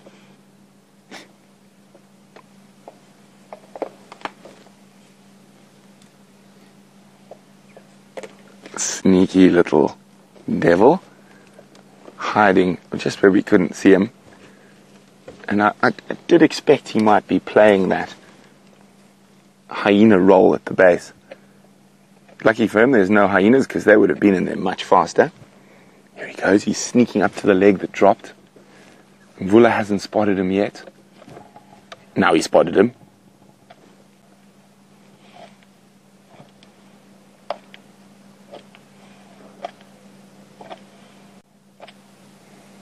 He's deciding that legs doesn't have enough meat on it, but let's see what he does. He's going in for the meat now, for the leg at the base. Right in the thicket here.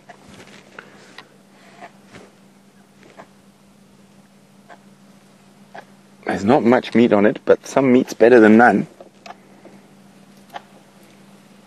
I think we can add a new nickname to young Sindile's many nicknames. The Wanderer, the Survivor, the Hyena. Now, of course, male leopards are not adverse to scavenging at all. And let's just see if we can get a view of both of them from here. I just don't want to go too far into the river.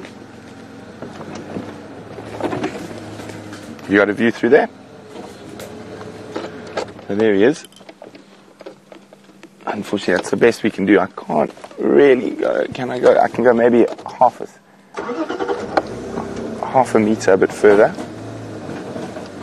Is that a bit better? Ah, there we go. Handbrake on. We don't want to plummet nose first into the ditch. Oh, Mvula's looking at him up.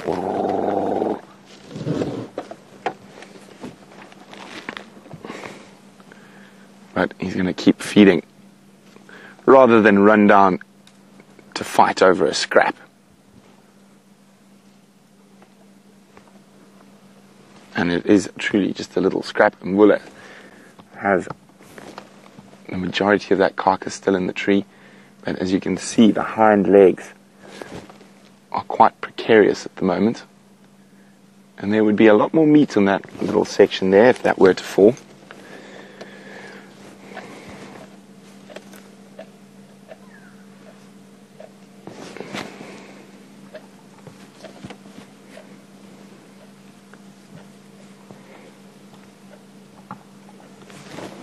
Little Cinderella trying to get as much meat off that very skinny leg bone of an impala as possible.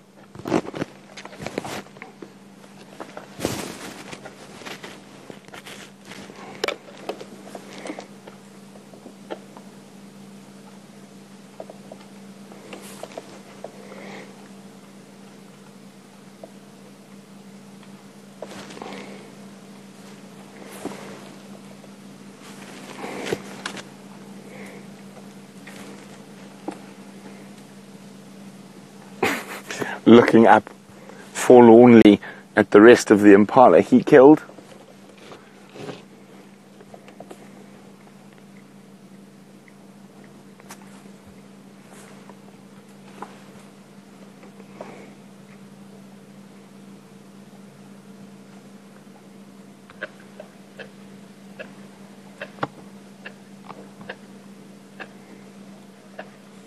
And while status quo has been achieved for the next little while, Jamie's got one of the more impressive sights you see in the Sabi Sands during the winter months. Mountains of dust piling up, so let's go have a look what she's got.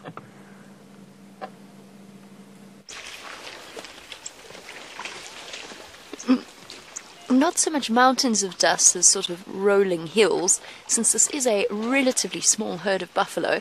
But it is absolutely wonderful to have the position that we're in at the moment to watch them push forward and get to the water's edge. The ones in the front that first arrived have been pushed right belly deep into 3-in-a-row pan, so that the others scrumming at the back can actually get access to the water. And watching them approach, the reason that I love these open areas is you can sit back and watch these things happen from a distance. And watching them approach, you can really get an idea of who's leading the group. It's almost invariably the females. And you can just watch a little bit. You can see the concern in their eyes as they all bunch together before they get to the water's edge. A press of bodies to slack their thirst on this winter's morning. Old buffalo cow. See her balding around the base of her horns and around her face. And the air is filled with dust and the smell of... It smells like a dairy farm, to continue our scratch and sniff theme.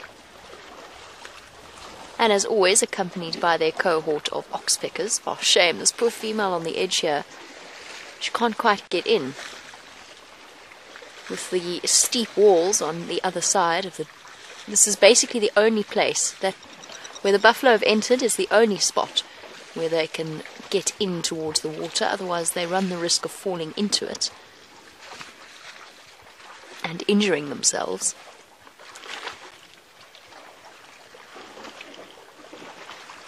Definitely one of the more impressive sights of winter. Although in this case I think this herd probably only numbers about 50 buffalo. Oh, oxpecker irritating him.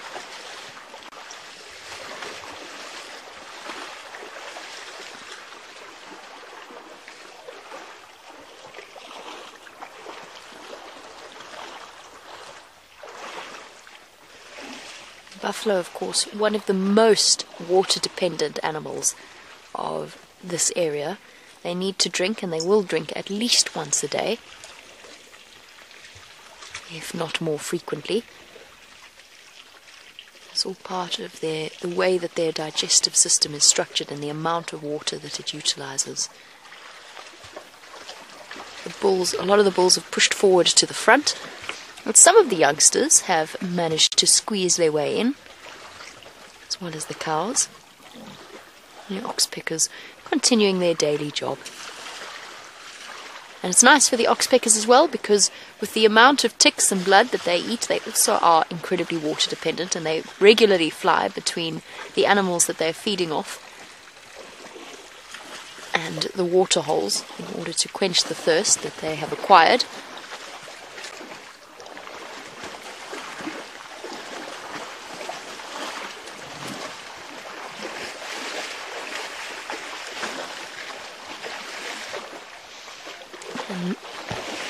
As some of the buffalo move off to make space for others, we've got a perfect example in this. It's one of the speckled ones. I love the speckled buffalo. They are so cool. You don't often get to see them. It's not actually the official name, by the way. It's just the name that I call them. I feel like they look a little bit like Easter eggs, or like they've been flicked with white paint. And it's caused by skin conditions, but it ends up looking like they're covered in white dots. I always find them the most fascinating individuals to look at. See how different her fur looks to the rest of the herd. And Shamson has said that the buffalo almost look as though they are wearing war paint, and that if we spent enough time with them, we would learn to recognize the individuals. And yes, absolutely. I mean, that buffalo cow we definitely would recognize. There's a few of them around, but if you combine the shape of the balding patches of the different buffalo, along with the nicks and tears in their ear, as well as the shape and the size of their horns, then you can absolutely identify individuals. And funnily enough, in my old job, we used to have to look at the buffalo herd and sort of identify each and every individual female buffalo that was there. It's entirely possible. Now, I never thought before I started working at Wild Earth and looking through the eyes of the camera that I would become as well acquainted with the buffalo bulls that we see as I have become. And we'd have started, I mean, we've regularly now turn around whenever we see a buffalo bull and say, oh, we know him. Because we see them around the pans and the water holes. There's the most recognizable one for me is the one that Brian says looks like Taylor Lautner, with his very straight boss across the base of his, or close to the top of his eyes. The boss, by the way, is that solid base at the bottom of the horns. That is pure bone, or solid bone, along with a keratin sheath, and is several inches thick. Essentially the buffalo's main weaponry, and exceptionally powerful. If you imagine an animal that is close to a ton, a bit less than, it's a bit, not quite so much, but coming up to about 1,600 pounds, moving at a speed of 15 meters per second, 45 feet per second, and colliding with each other, and you get an idea of just how fierce a buffalo fight could be. Shame these poor cows on the edge have still not managed to get in to have a drink. The wall is so steep there, girl. You need to pick a different spot. You're going to fall down. Go around. Go back around.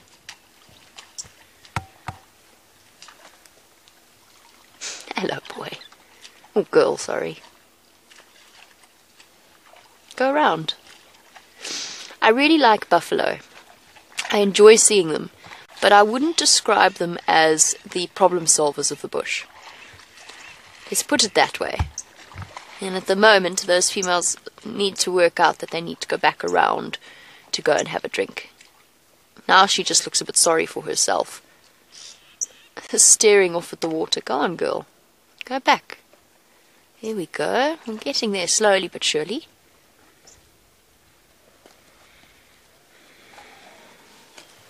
Let's go back to Brent. Sindile's on the move.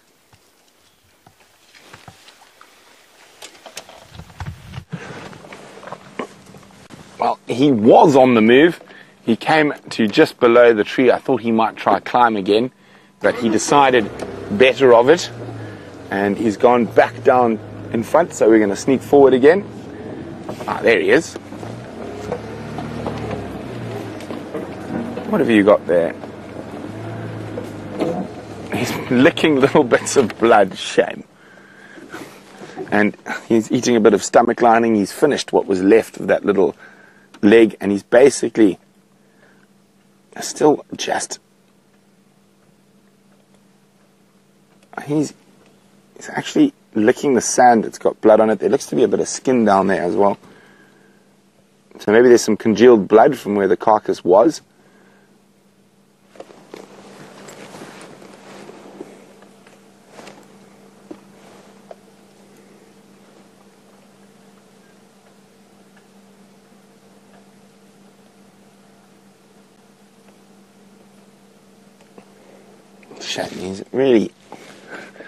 He's lost his big meal. It would have kept him going for a few days.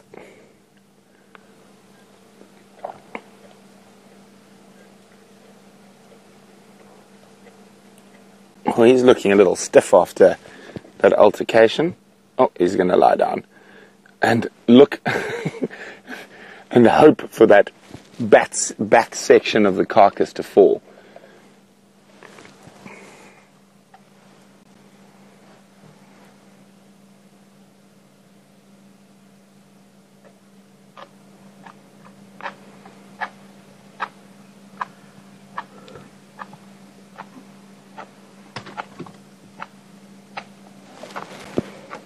You can still hear Mr. Mvula crunching away above us.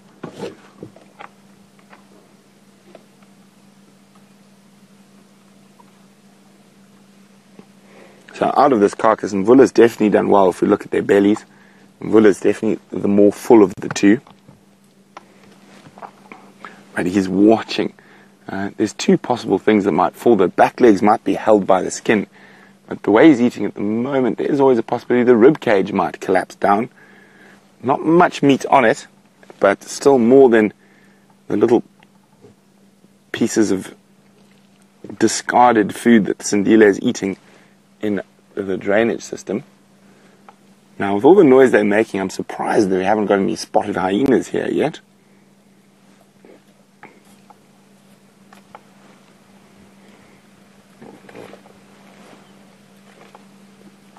Oh.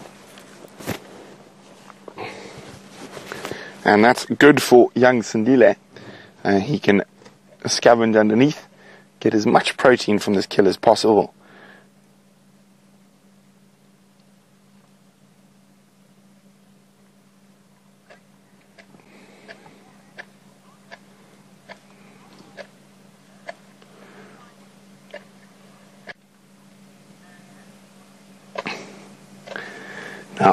Hi, Marianne. Marianne's in Arkansas, and she's wondering how old Mvula is. Let me just remember quickly. He's probably about 13 now. And male leopards don't, or maybe 12 and a half, 13. Male leopards don't normally live beyond 14 years. And occasionally there are records broken. There was a male leopard in the Sabi Sands who set the record for the oldest male leopard ever. His name was Camp Pan, and he made it to, I think, 15 and a half, somewhere around there. But he was an incredibly big male leopard, much bigger than Mr. Mvula.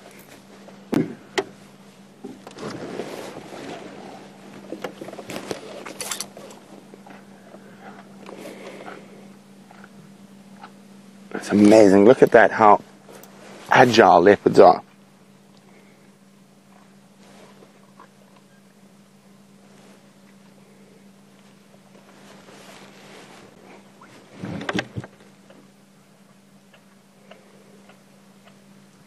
Crunch, crunch, crunch.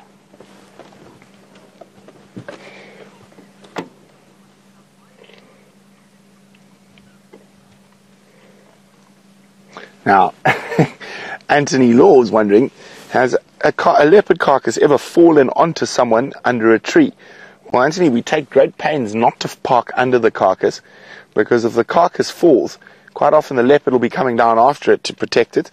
So we always make sure we never park directly underneath the carcass. We always park away to the side. And to park under a carcass would be asking for trouble.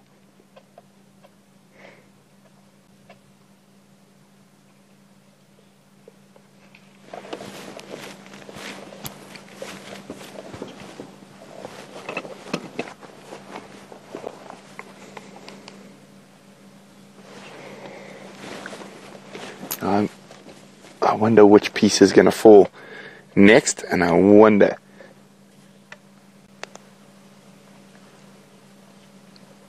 if Sindile is going to actually scurry off with it.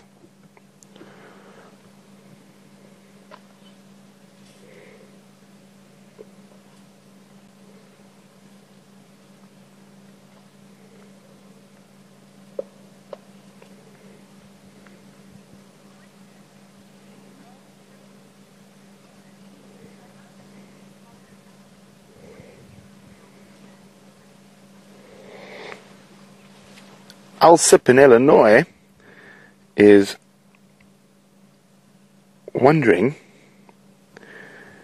whether these two leopards would even team up, even though she knows that they are solitary animals. No, they wouldn't. I mean, this is about the closest they'd get to teaming up, and you can see there's very much a dominant from the bigger male in this situation.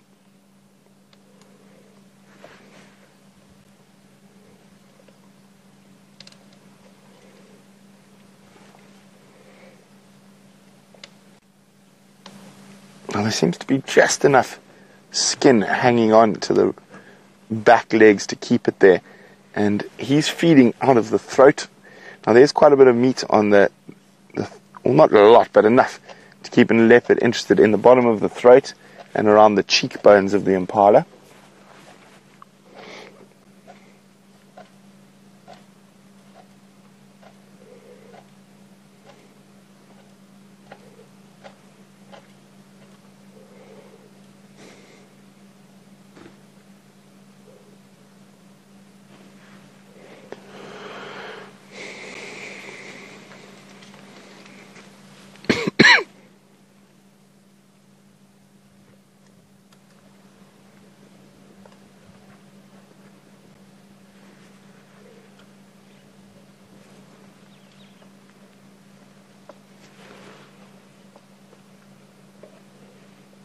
Now where's Mr. Sindile? He's just moved off.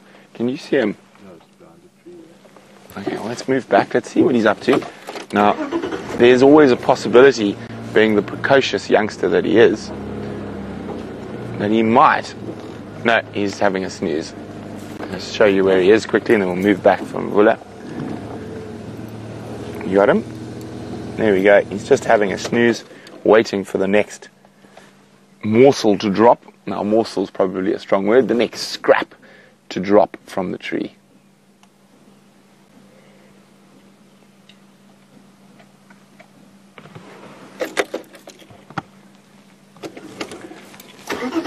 We're just going to try reposition to get the best view of Mvula. While we do that, Jamie's got an interesting cat track to show you.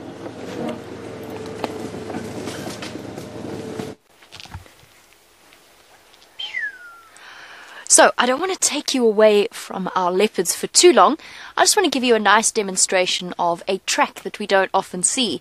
Somewhat devastatingly, the track of an animal that we already know is outside of our traverse area. And this is a cheetah track inside of an elephant track.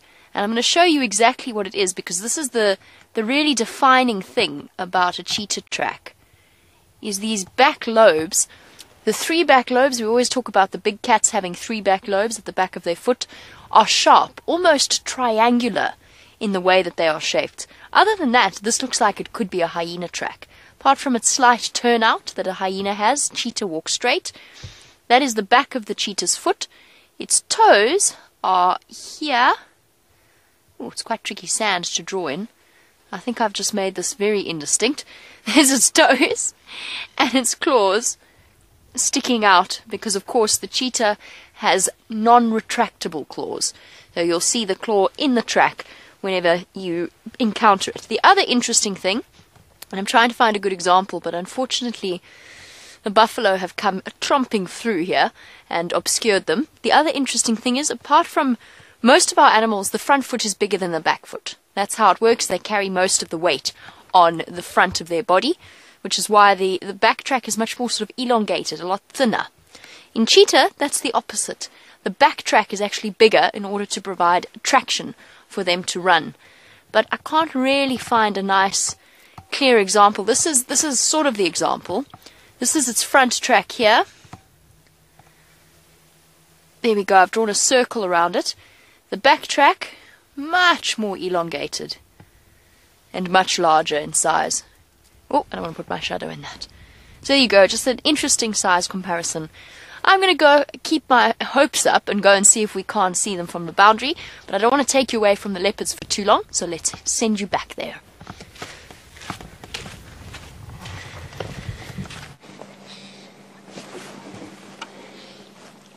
We're still sitting here.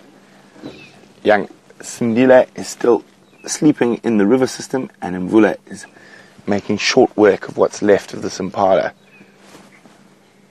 Probably one of the best meals he's had in quite some time.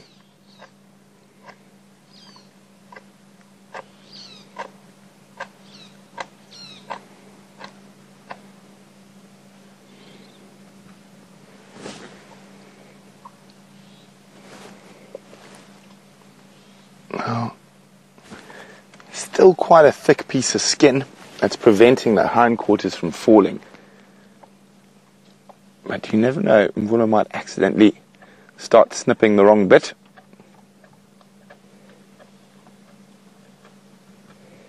Or before that happens, he might actually reposition the carcass so it's not going to fall.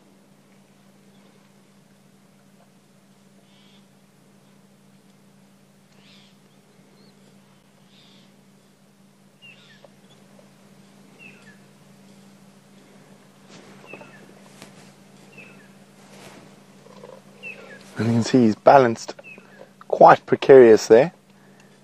It's incredible how these animals are able to stand on and move around on those branches like they are.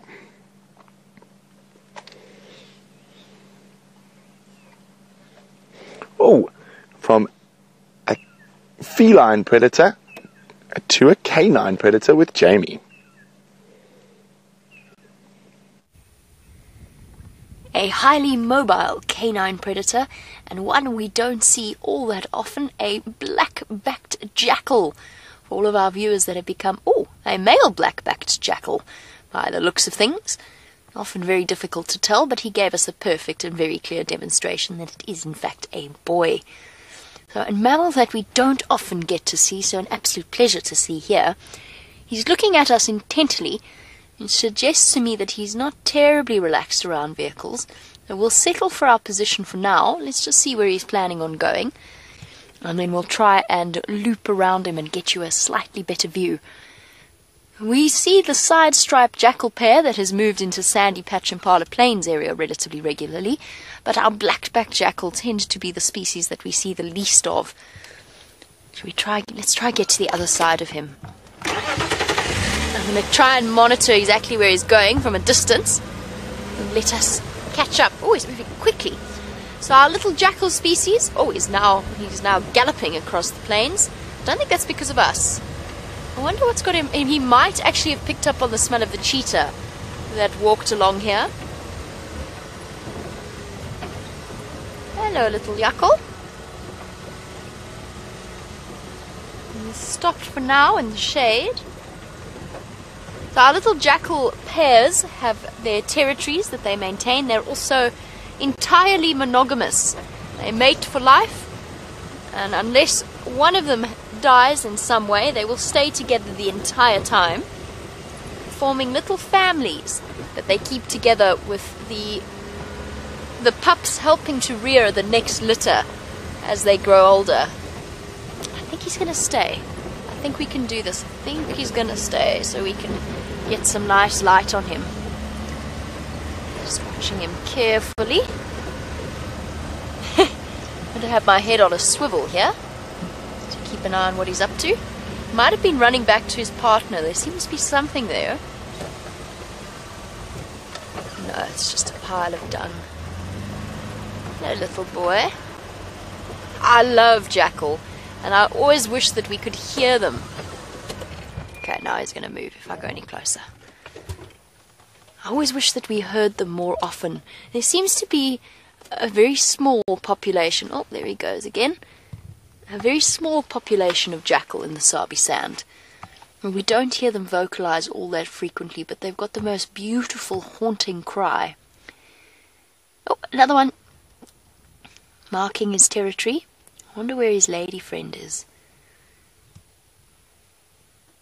And as you can see, just by the shape of him... Oh, there it is.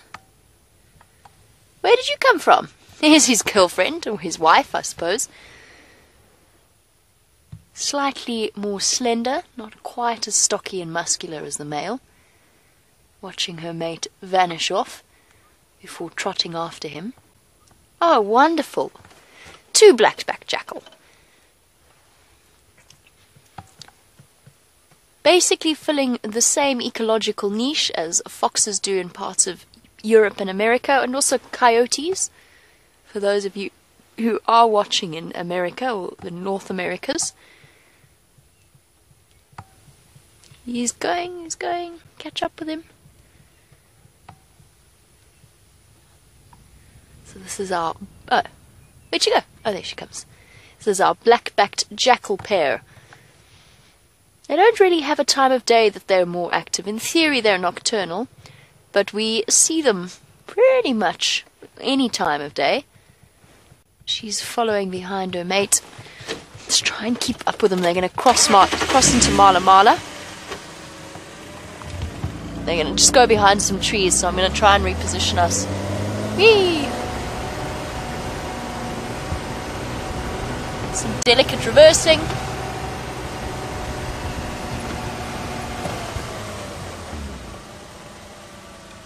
Oh, there we go. They're already crossed. Wasn't gonna... You're just saying it is so Uncanidae to be monogamous.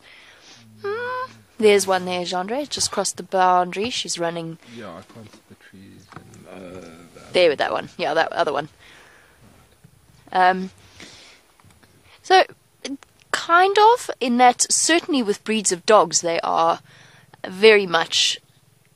essentially they will mate with any potential suitor that they can find. But if you think about it, wolves are monogamous. The alpha pair of the pack breeds. There goes the second one over there, Gendre. He's going to go behind the trees there. I'll try reposition. Oh, you got that one. Cool. I'll stop here. Wolves are monogamous. Wild dogs are essentially monogamous, although I wouldn't describe them that way. But certainly for our little jackal species, they are very special just in terms of the fact that they form these very, very tight pair bonds. I do see what you're saying, though, because even with wolves, you get that possibility of a beta wolf mating and reproducing. So it's not pure monogamy in the same way that it is with jackal. I find it interesting that our smallest canids, or some of our smallest canids, as well as our smallest antelope, both adopt a similar approach. So the steenbok that we saw earlier, also monogamous, also with their own fiercely defended little territories. It'd be interesting to know what correlation there is between the size of an animal and the way in which they are, their social structure, essentially, the way in which they're adapted to function. Alright, since our jackal pair are playing relatively hard to get, I'm going to send you back across to Brent and Mvula, who is enjoying some breakfast.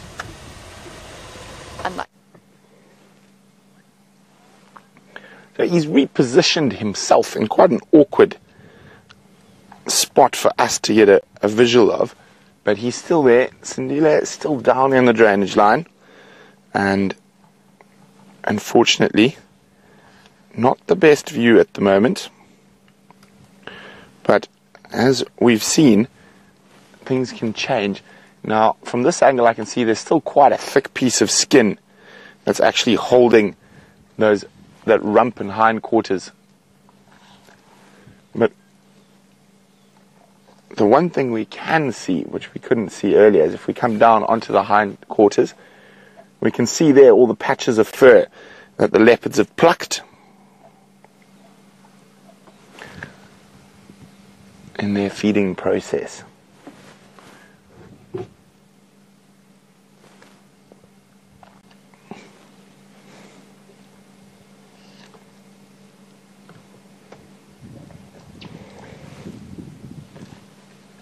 Now he has basically, since the fight, not stopped feeding. He's trying to get as much of that protein as possible.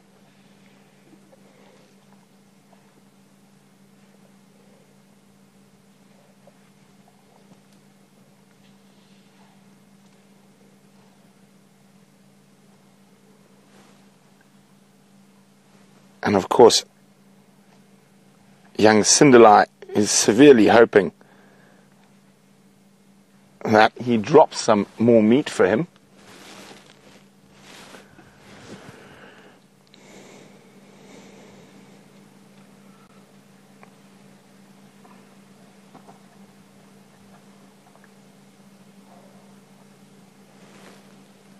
But at the moment, I don't think it's likely with the thickness of the carcass that's remaining.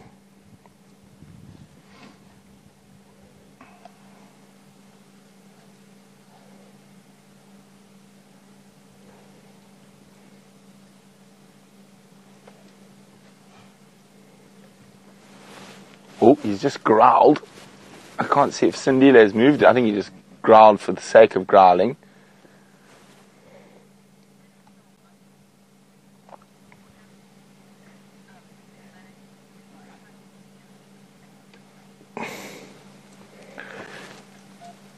Oh, there we go. He doesn't want to drop that rump. He's pulling it back up. Unlucky young Sindile. It's now in a far better position. Not for us to see, but for Mvula to make sure it doesn't fall. Hi, Gilly, who's in Wisconsin. Gilly's asking, is there a smell when you're this close to leopards? Or does the cleanup they manage to do with their tongue suffice? Now, at this distance, there's no real smell. I can smell the meat. But I can't smell the leopards. But when you are very close to leopards, they do have the aroma of decay. Now, they do eat very rotten meat from time to time. And they're not the most cleanly animals, although they look very cleanly. They are quite smelly. But from this distance, no smell at all.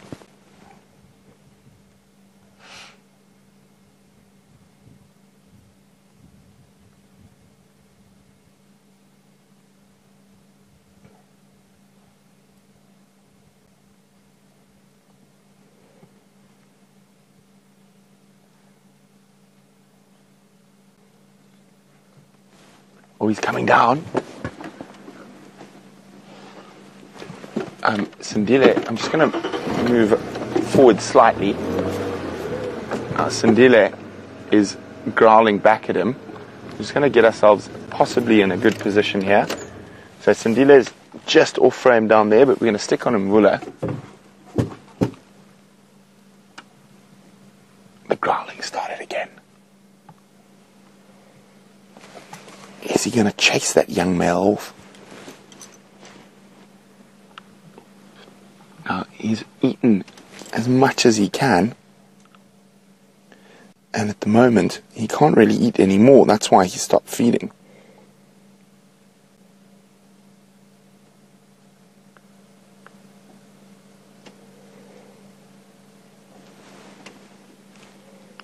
Oh, he just seems to be having a rest mid-tree at the moment. But it's not a very comfortable tree to sleep in. So there's a strong likelihood he is going to come down the tree.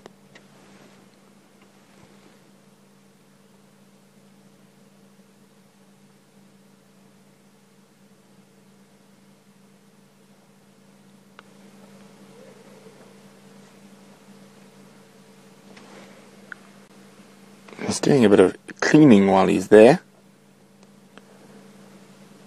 And Sindile is just watching very carefully.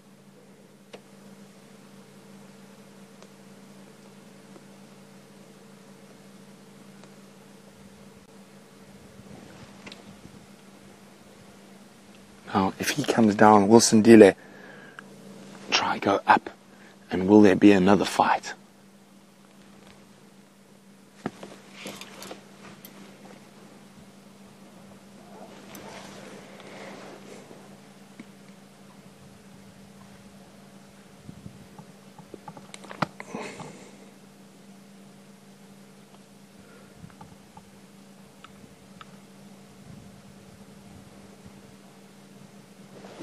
Some more growling. Just watching carefully, see what happens.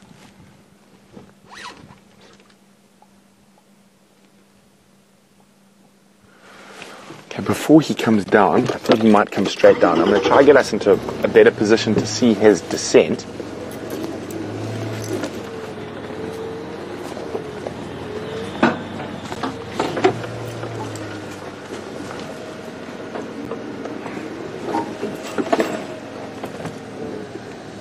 And hang on, whoop!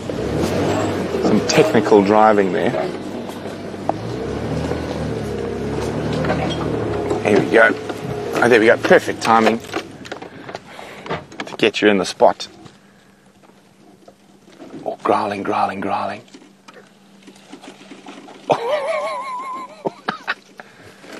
That is definitely one of the least graceful descends I've seen a male leopard do.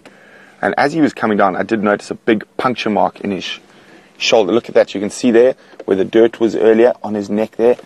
There's some wounds from fighting. Now, they could have been opened up in that little spat he had with Sindile. Okay, quickly onto the tree, onto the tree. Sindile looks like he's going to take this opportunity to go try feed. Here he comes, here he comes. Growling. I think he's going to be precocious enough to take that chance. Mvula is just 4 feet to my right. He's not really looking at the moment at Sindile. He's growling, but he's lying down. Oh, look at the snarling.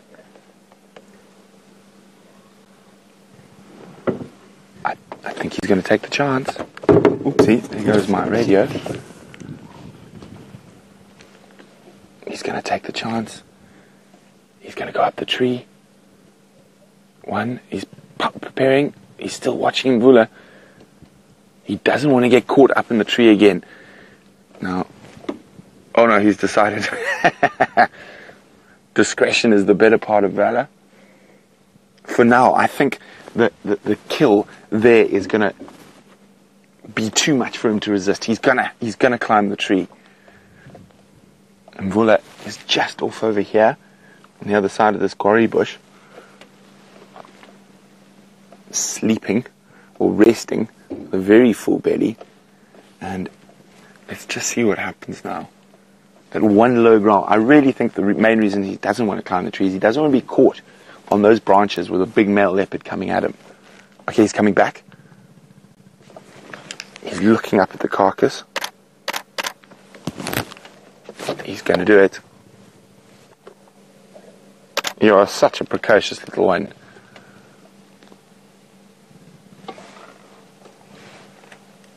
Beautiful light on him. There we go. Little snarl. As he turns his back, he quickly turns around again.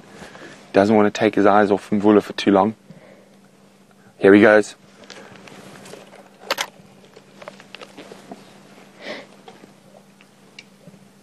Now Mvula has eaten most of the carcass. He's probably wondering, it's probably not worth the risk.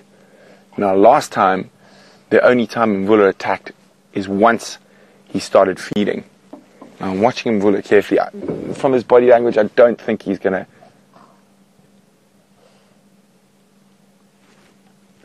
move at the moment. Sandile's not feeding yet. He's keeping a very close eye on Mvula. He's not really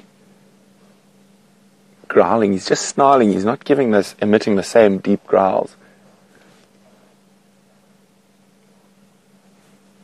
Okay, he's starting to feed.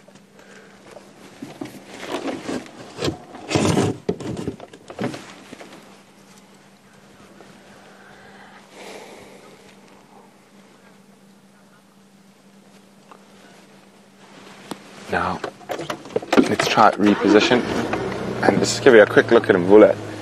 It doesn't look like he's going to charge up there right away. He's just, still growling.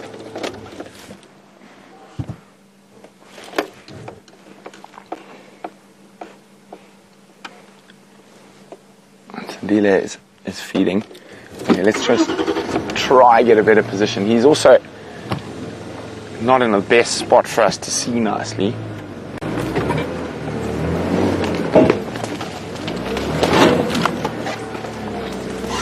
I think from a bit further back is going to be the best. How's that? He's got his back to us, and there's no way for us to get down without being in a precarious position.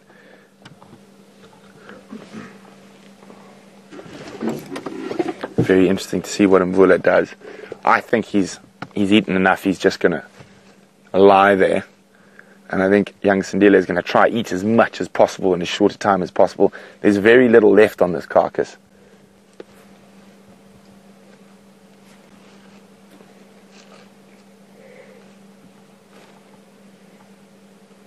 Right, I'll keep an eye on both leopards.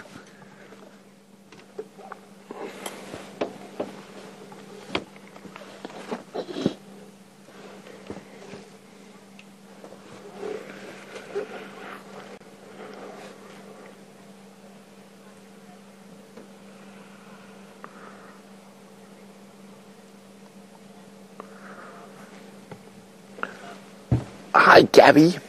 Gabby is in a very beautiful part of the United States, Colorado. Great fishing there. Great skiing as well. Gabby is wondering what happens when a solo predator, like a leopard, kills an animal that's too big for it to eat in one sitting. What do? Well, Gabby, unless it is stolen by another larger predator, they will feed on it for as long as possible, and none of the predators here mind feeding off completely rotting meat full of maggots. In a leopard's case, they stash it in a tree, eat as much as they can, then go sleep. Once they've digested, go eat some more.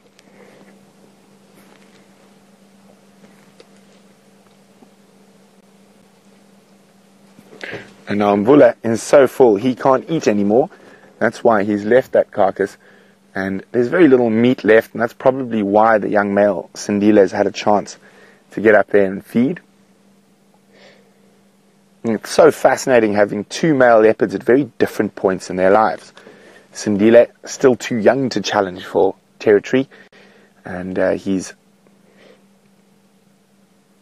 probably got 2 or 3, maybe even 4 years before he's big enough to really challenge for his own territory. And then you've got Mvula, who's lost his territory and is moving towards the end of his life. So absolutely fascinating behavior we're witnessing here.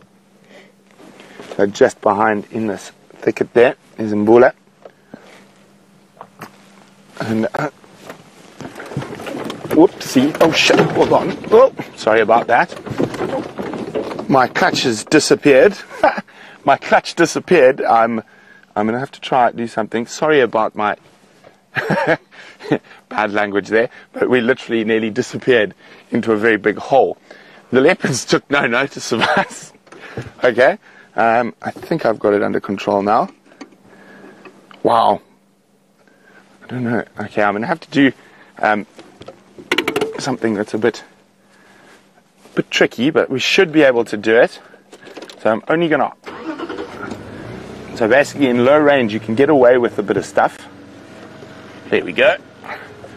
Without using the clutch. It's not ideal, but we can do it. There's just a little bit of a slip there. Okay. Oh, all's well. There's a bit of excitement. We've had leopard excitement. We've had car excitement.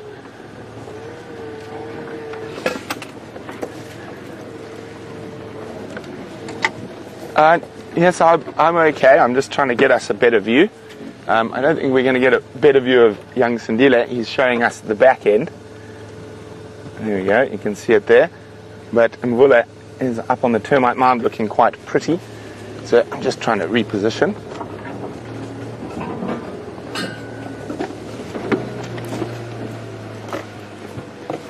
Here we go. How's that? Handbrake up. Here we are. All's well that ends well.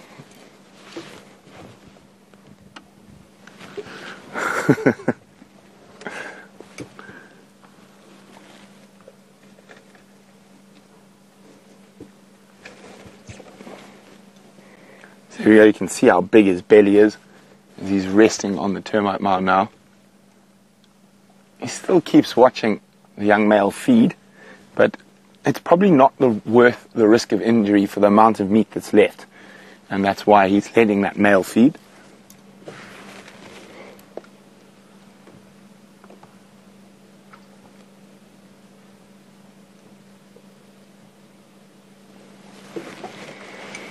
I think by the end, or actually by sunset safari this evening, I think there's going to be very, very little left in this carcass, if anything at all.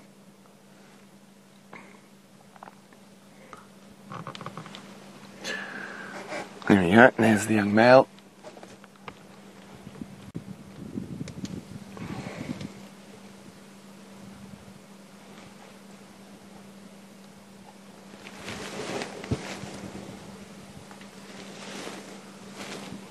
Showing us a very pretty tail, flicking around as he's feeding.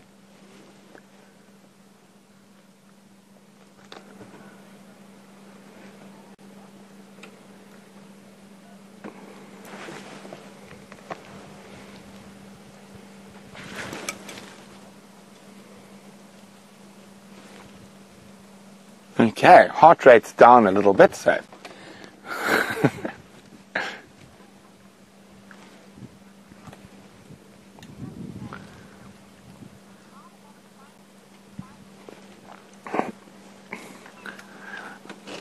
now, this young leopard who's had that very interesting life of catching rabid dogs, going to live in quarantine and being re-released, has got that very noticeable tracking collar around his neck.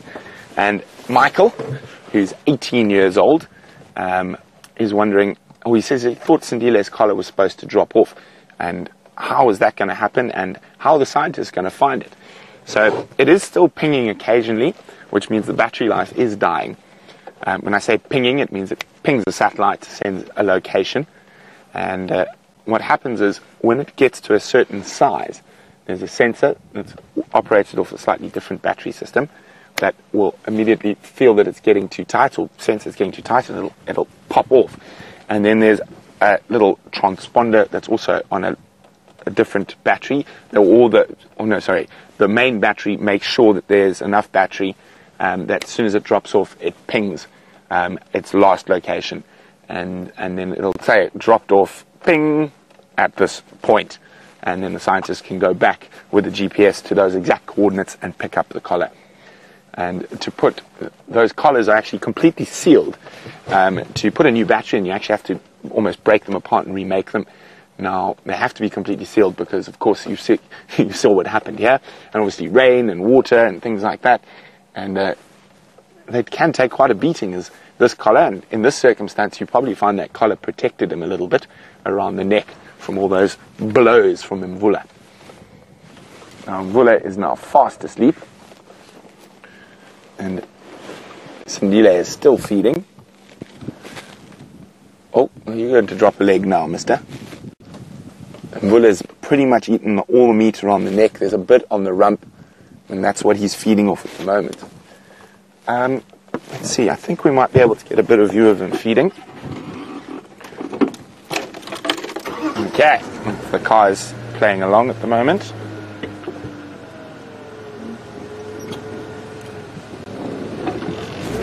Here we go.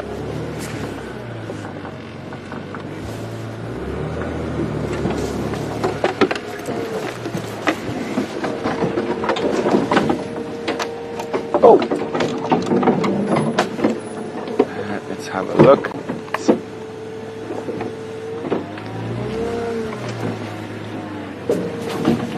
Oh, it's not ideal.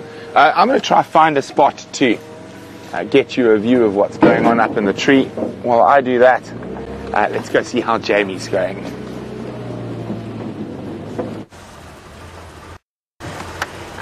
Jamie is on her way back towards Djuma to find out what's been happening while I've been gone, since our cheetah managed to escape us this morning. I have to tell you that my first response when I heard of Brent's misfortunes was to have a good chuckle.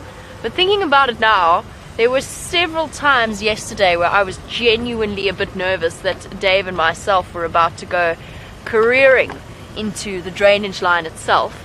It's a very, very tricky spot, so I actually can only imagine how nerve-wracking that must have been. And whilst the chances of having an accident out here are very slim, things can go wrong, and they do occasionally, very seldom. But there are some horror stories about vehicles rolling. It's definitely something that I'm sure Brent is very keen to avoid. Right, well, we are on our way along the southern boundary. Tingana crossed just behind me into the property called Torchwood. Oh, goodness. Corrugations. The one thing about this particular road is because it's a main road, there's lots and lots of vehicle traffic, and usually vehicle traffic traveling at a relatively high speed just to get from one lodge to another, or from the gate to a lodge, and so on. And you've got to pick your spot very wisely as you drive along here. But what an absolutely extraordinary morning that you have enjoyed with Brent. Really, truly fascinating situation that's been playing out there.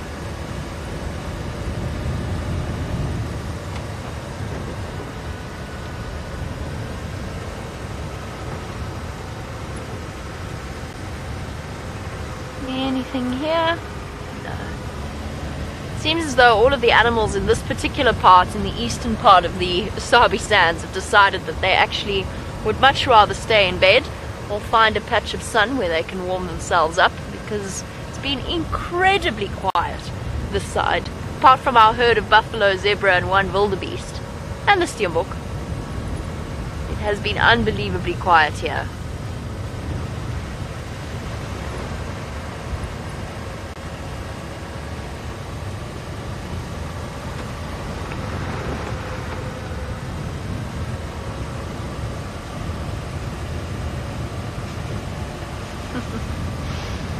Sorry, I'm still having a good chuckle. Now that I know that all is fine. You should have heard Jandre and myself. I was crying at one point. I was laughing so hard. And I haven't even got to watch it yet, which I can guarantee I'm going to do as soon as we get home. In fact, we might not even go back to camp first. We might do a quick stop off at Final Control and watch the replay, just to keep ourselves thoroughly entertained, since Jandre and myself have had somewhat of a quiet morning, haven't we? It's been a bit quiet here. We've both sort of been attempting to control our jealousy at the sighting that's been playing out with Brent and Gert. Love to be there for those moments. Here comes the Mulwanini. Hopefully there's something hanging around before we get there.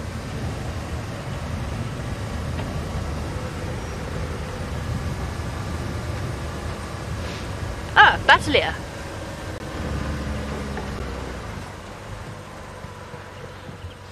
Come on, Battalier.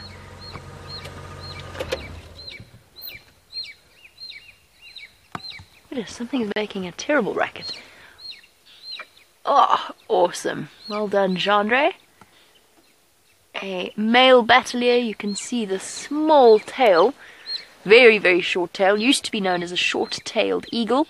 He's giving us a beautiful demonstration of his colours.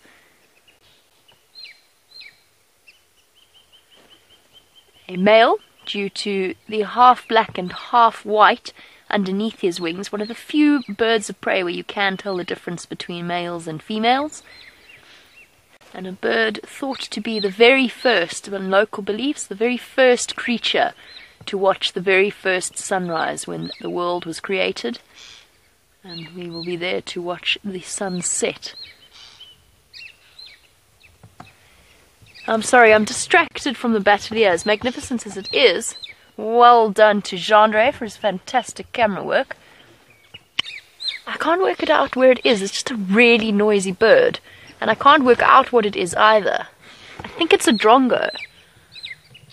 But it's screeching. Where are you? What are you so upset about? Let's go forward a little bit. I want to see what it is.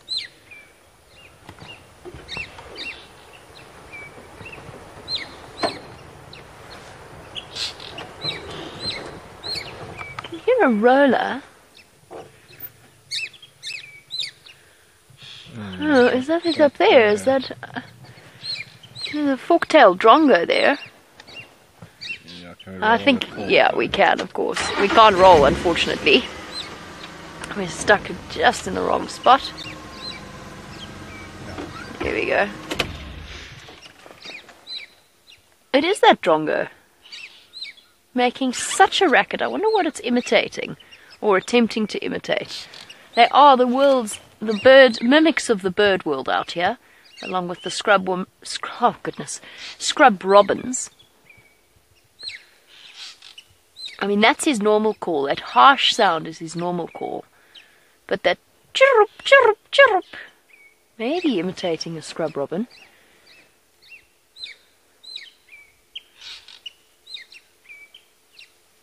The tricksters of the bird world. Even going so far as to catch out the most experienced bird watchers in their imitation. They imitate scops owls, chagras, anything with a really lyrical vocal sound they will imitate. And they will imitate mammal calls as well. There's the famous example of the drongo that imitates meerkat alarm calls. Right, while we travel through the Mulwanini and out of signal range, accompanied to the soundtrack of our mimicking drongo, let's go back to Brent and his leopards.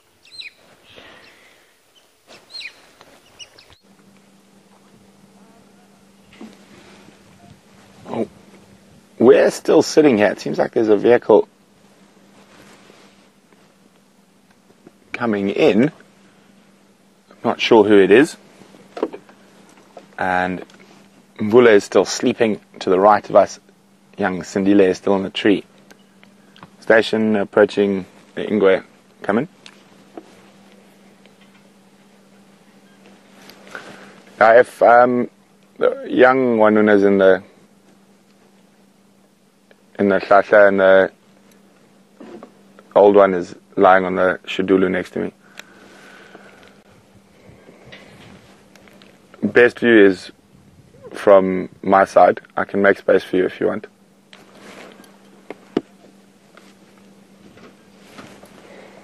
Okay, so sorry about that. Ephraim's just coming to have a look at the leopards. And now Mr. Mvula is still lying. He's opened his eyes. He's keeping a casual eye on young Sindile. There he is. Oh, sorry, I just got to talk to Jamie quickly. Everyone else. Oh, no. Someone else is doing it for me. There we go. So you can see the eye open.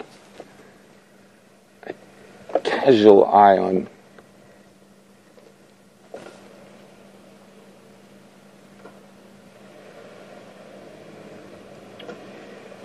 Right. So I'm just going to try move forward a tiny bit to have a look at his eyes.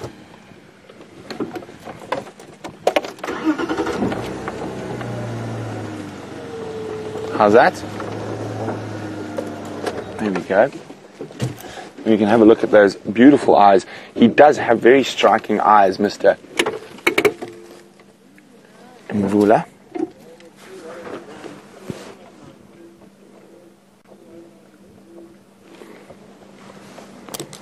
Still keeping an eye out on the youngster in the tree, but with that full belly, probably not worth his while going to have a fight with him again.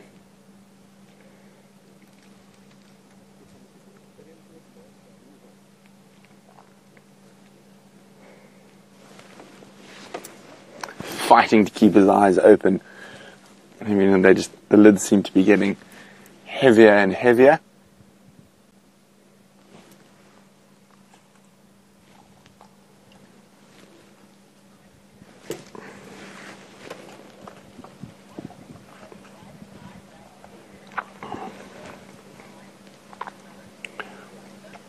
Hi, Lois in Buffalo. Lois is wondering about Mvula's right eye. She said, wasn't it badly injured about a year ago? A lot of people thought it was. As I said at the time, I think he just basically he had a burst blood vessel in his eye.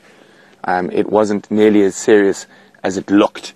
And those type of injuries are common in leopards and lions, and they do have the amazing abilities to recuperate quickly.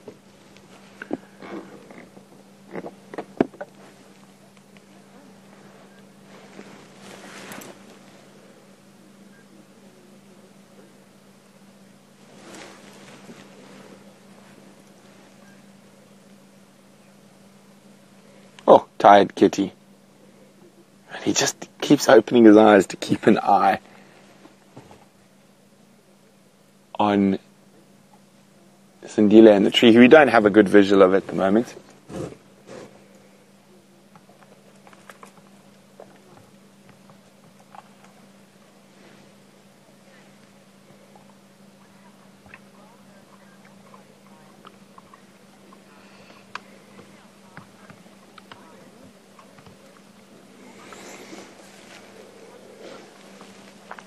There's young Sindile. So, Siberia is wondering, what happens to these animals when they die? Are they given to science? Are they buried? Are they just left for scavengers? Most of the time, we never actually see them die or find them dead. The scavengers destroy what's left of that carcass very quickly. If we do find a carcass, because of a lot of the research into feline and bovine tuberculosis in this area, the carcass will be handed over to the state vet. That happens very, very seldom though, because the scavengers generally get there far before anybody else.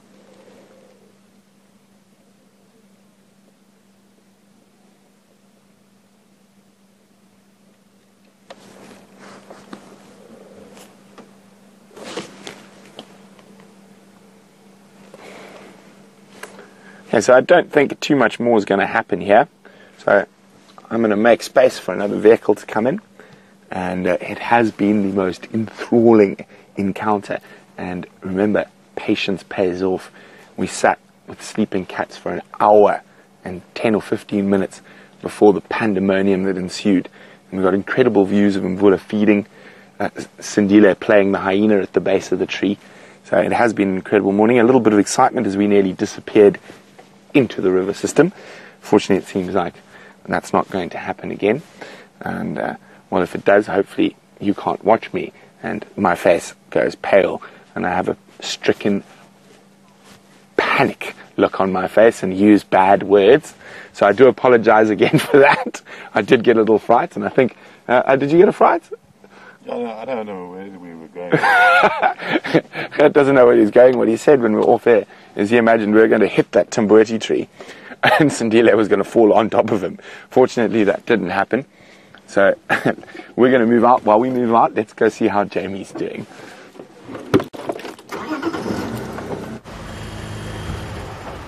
While Brent attempts to wrestle his vehicle back under his control, I thought we'd do for the last few moments just a quick check.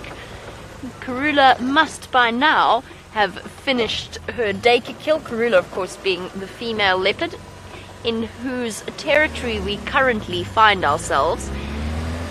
She is busy eating a daycare south of our Traverse area. I think that she will have finished, in fact I know she will have finished that by now. That was 3 days ago.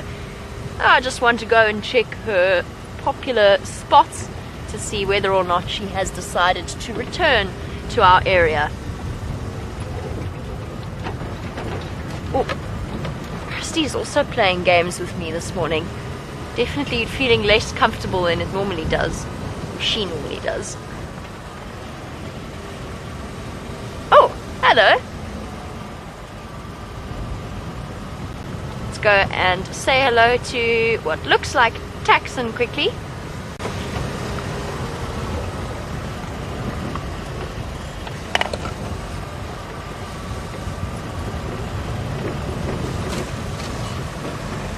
Morning. How are you? Good, how are you? Good, thanks. Hi guys. Hi. Yeah, no updates from CP. No, there's Kankankwa South. No Impala, nothing. No, actually. Some couple of zebra, one wildebeest, and a steenbok or two. Okay. Otherwise, it's perfect morning. Right, Okay. nice. Cheers. Cheers, guys. Cheers.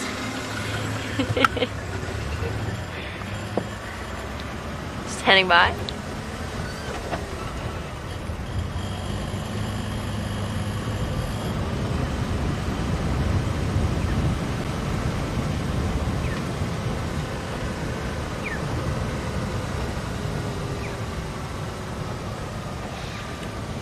Copy, thanks, I'm a bit far.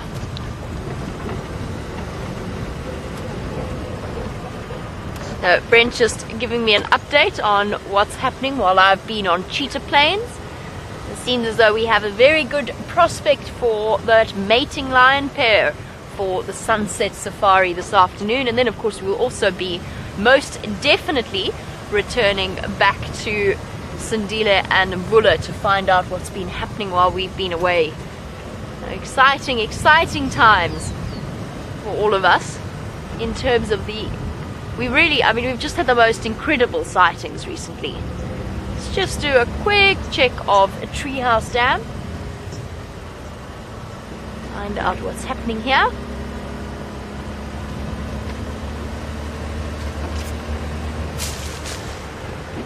And then we will immediately start wending our way back towards Final Control to watch a video that I'm sure is going to have us chuckling for the rest of the day.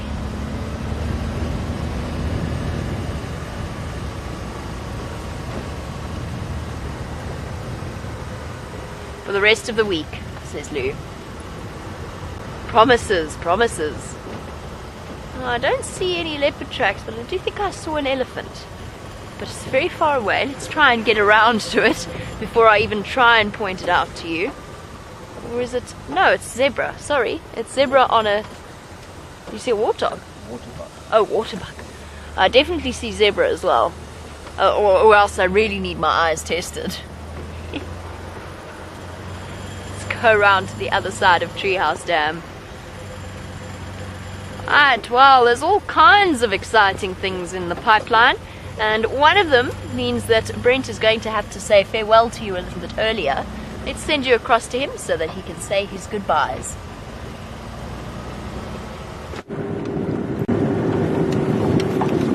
So it has been an absolutely fantastic sunrise safari, and what incredible interaction between those male leopards. That is definitely not something you get to see every day, and I'm so ecstatic that I got to share it with all of you, and it has been unbelievable. Now, as Jamie said, there's some exciting things in the pipeline, and we're not going to say more than that, so I'm going to head home a little early this sunrise safari, but never fear, we'll be back for the sunset safari, and hopefully cats will abound. Now, apart from the leopards we spent all drive with, while we were sitting there we heard those lions roaring. Taxon did find them, so there's a possibility that we can have lion and leopard again on the sunset safari. So very exciting. So from Karat and myself, it's been an absolute pleasure, and we will see you soon. Road. For the last few moments of the sunset safari, you will be with myself and Gendre, and we're going to see what other wonders we can find, although I think to top the sighting that you had this morning might be a little bit of a tricky thing to do. But you never know, there's still lion cubs somewhere around here that have not yet been located.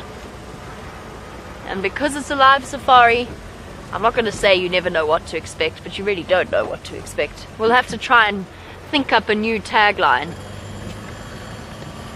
Something similar to what's around, and you never know what's around the next corner, but different.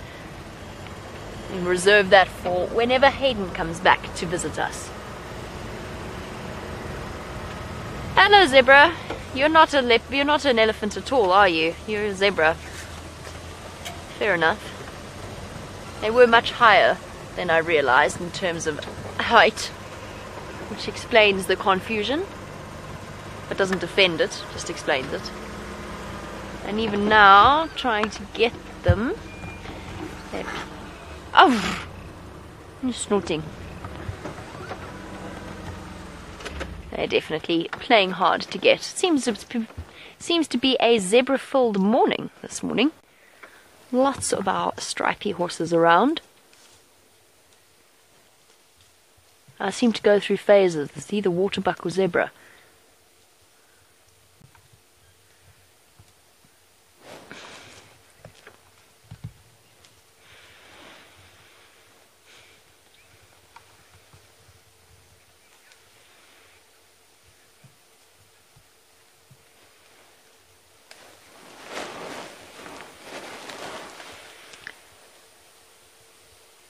PK in Iowa.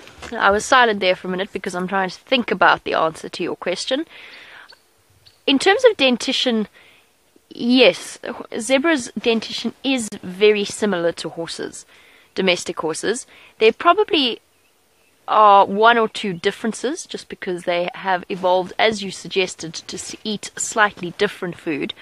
I wouldn't necessarily say that it's harder than your average domestic horse, but then also I'm not as familiar with the diet of your average domestic horse in different places around the world. I have absolutely, to be 100% honest with you, I have no idea what floating means or what it means for a domestic horse to get their teeth floated, so I'm afraid I can't actually help you there.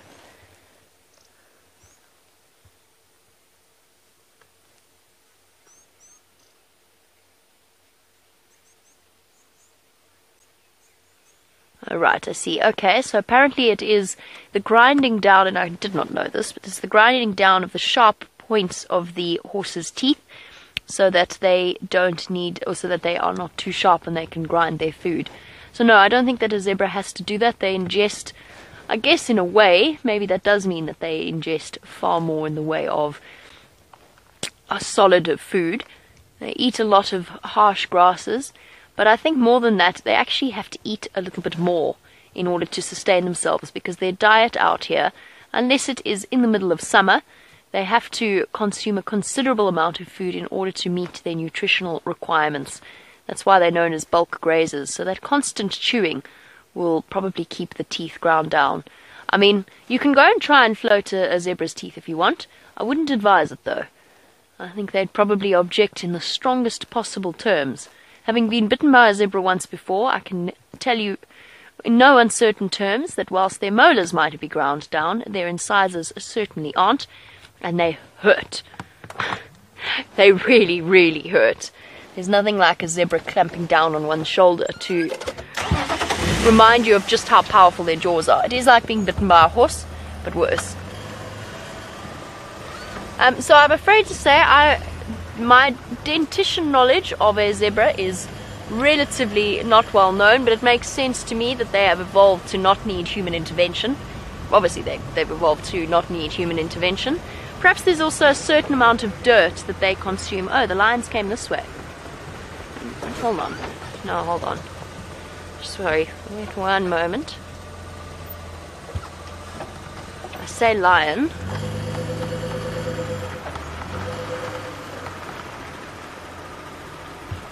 Oh, no, sorry. Tingana came this way. It's got to be Tingana because Mvula is accounted for. The Anderson male wouldn't have come this far, and Tingana's now on Torchwood, so he took his usual favourite spot. His favourite walkway. Loves to walk along this road, this treehouse road. There his tracks are, down there.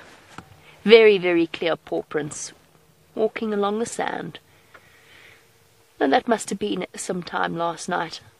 He must have walked really far.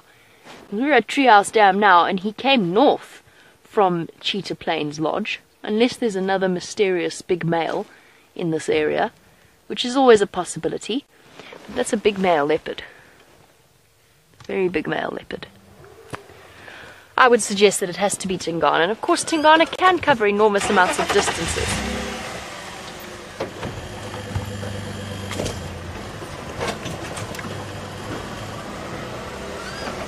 We've got some more slogan suggestions. Gary said, Safari Live, where every drive is a new adventure.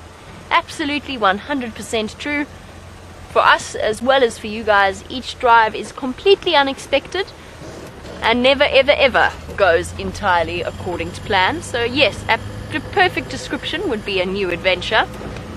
About something like Safari Live, the only thing missing is the smells. I'm still fixed on the scratch and sniff book. Curious One says, keep your eyes in the skies for leaping leopards. You certainly had some leaping leopards this morning on your sunrise safari. It sounds absolutely marvelous. Truly exciting sighting.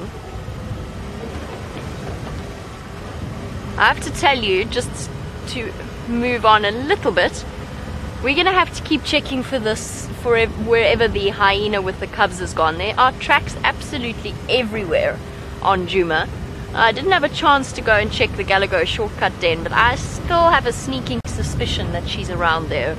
So for those of you that are hyena lovers, I haven't given up just yet, so never fear. I am still going to keep trying to find us our hyena den, even if the main part of the clan has moved to the northern part, outside of our Traverse area. We will just have to keep on looking. And at this point I can probably dispose of the hot water bottle that's been on it. Not that cold anymore. Now it's just more for comfort than it is for anything else.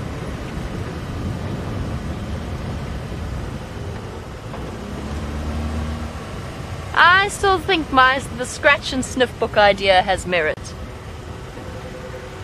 Although Genre suggested that perhaps the page with lion scat might overpower every other smell, which is a fair enough point. We'd have to think a way around that. But I'm sure there are some very clever people who could think a way around it, and maybe it'll be a reality in the next 100 or so years when Safari Live is still going. I can't even begin to imagine what that would be like in 100 years' time.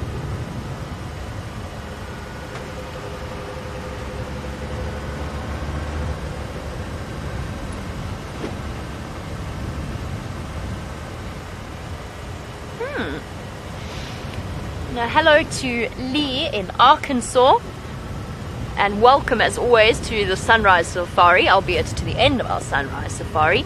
What would my dream safari include, was your question. Oh, it is a really difficult one. I have to be 100% honest with you. I probably, not because I don't love it here, I absolutely do love the African bushveld and the low-veld bushveld, but there are places in Africa that I really, really would love to go and visit, and one of them is Ethiopia. I'm absolutely fascinated by the idea of some of the places there, and I would love, it's the human history and the animal history combined that I find a really attractive prospect. Maybe traveling as much as possible through different places. I mean, now I'm thinking sort of along the lines of a 6-month safari as opposed to your average 2 weeks. But I think that if I had to choose, that would be my dream safari experience. But it's a difficult question. Africa as a continent just has so many incredible things to offer. And I don't know how I would begin to choose if you let me loose with an unlimited budget and an unlimited amount of time. You'd probably never see me again, if I'm completely honest. Now we've come to the end of our sunrise safari. You'll have a very special man to look forward to on the sunset safari this afternoon. Mr. Stefan Winterboer will be back in the driver's seat once again. That of course depends on how much Wendy's been broken, because Steph might be on foot depending upon the damage to the vehicle. But there you've got that to look forward to for your sunset drive, and of course we will be returning to the site of those leopards. But for now it is time for us to end off.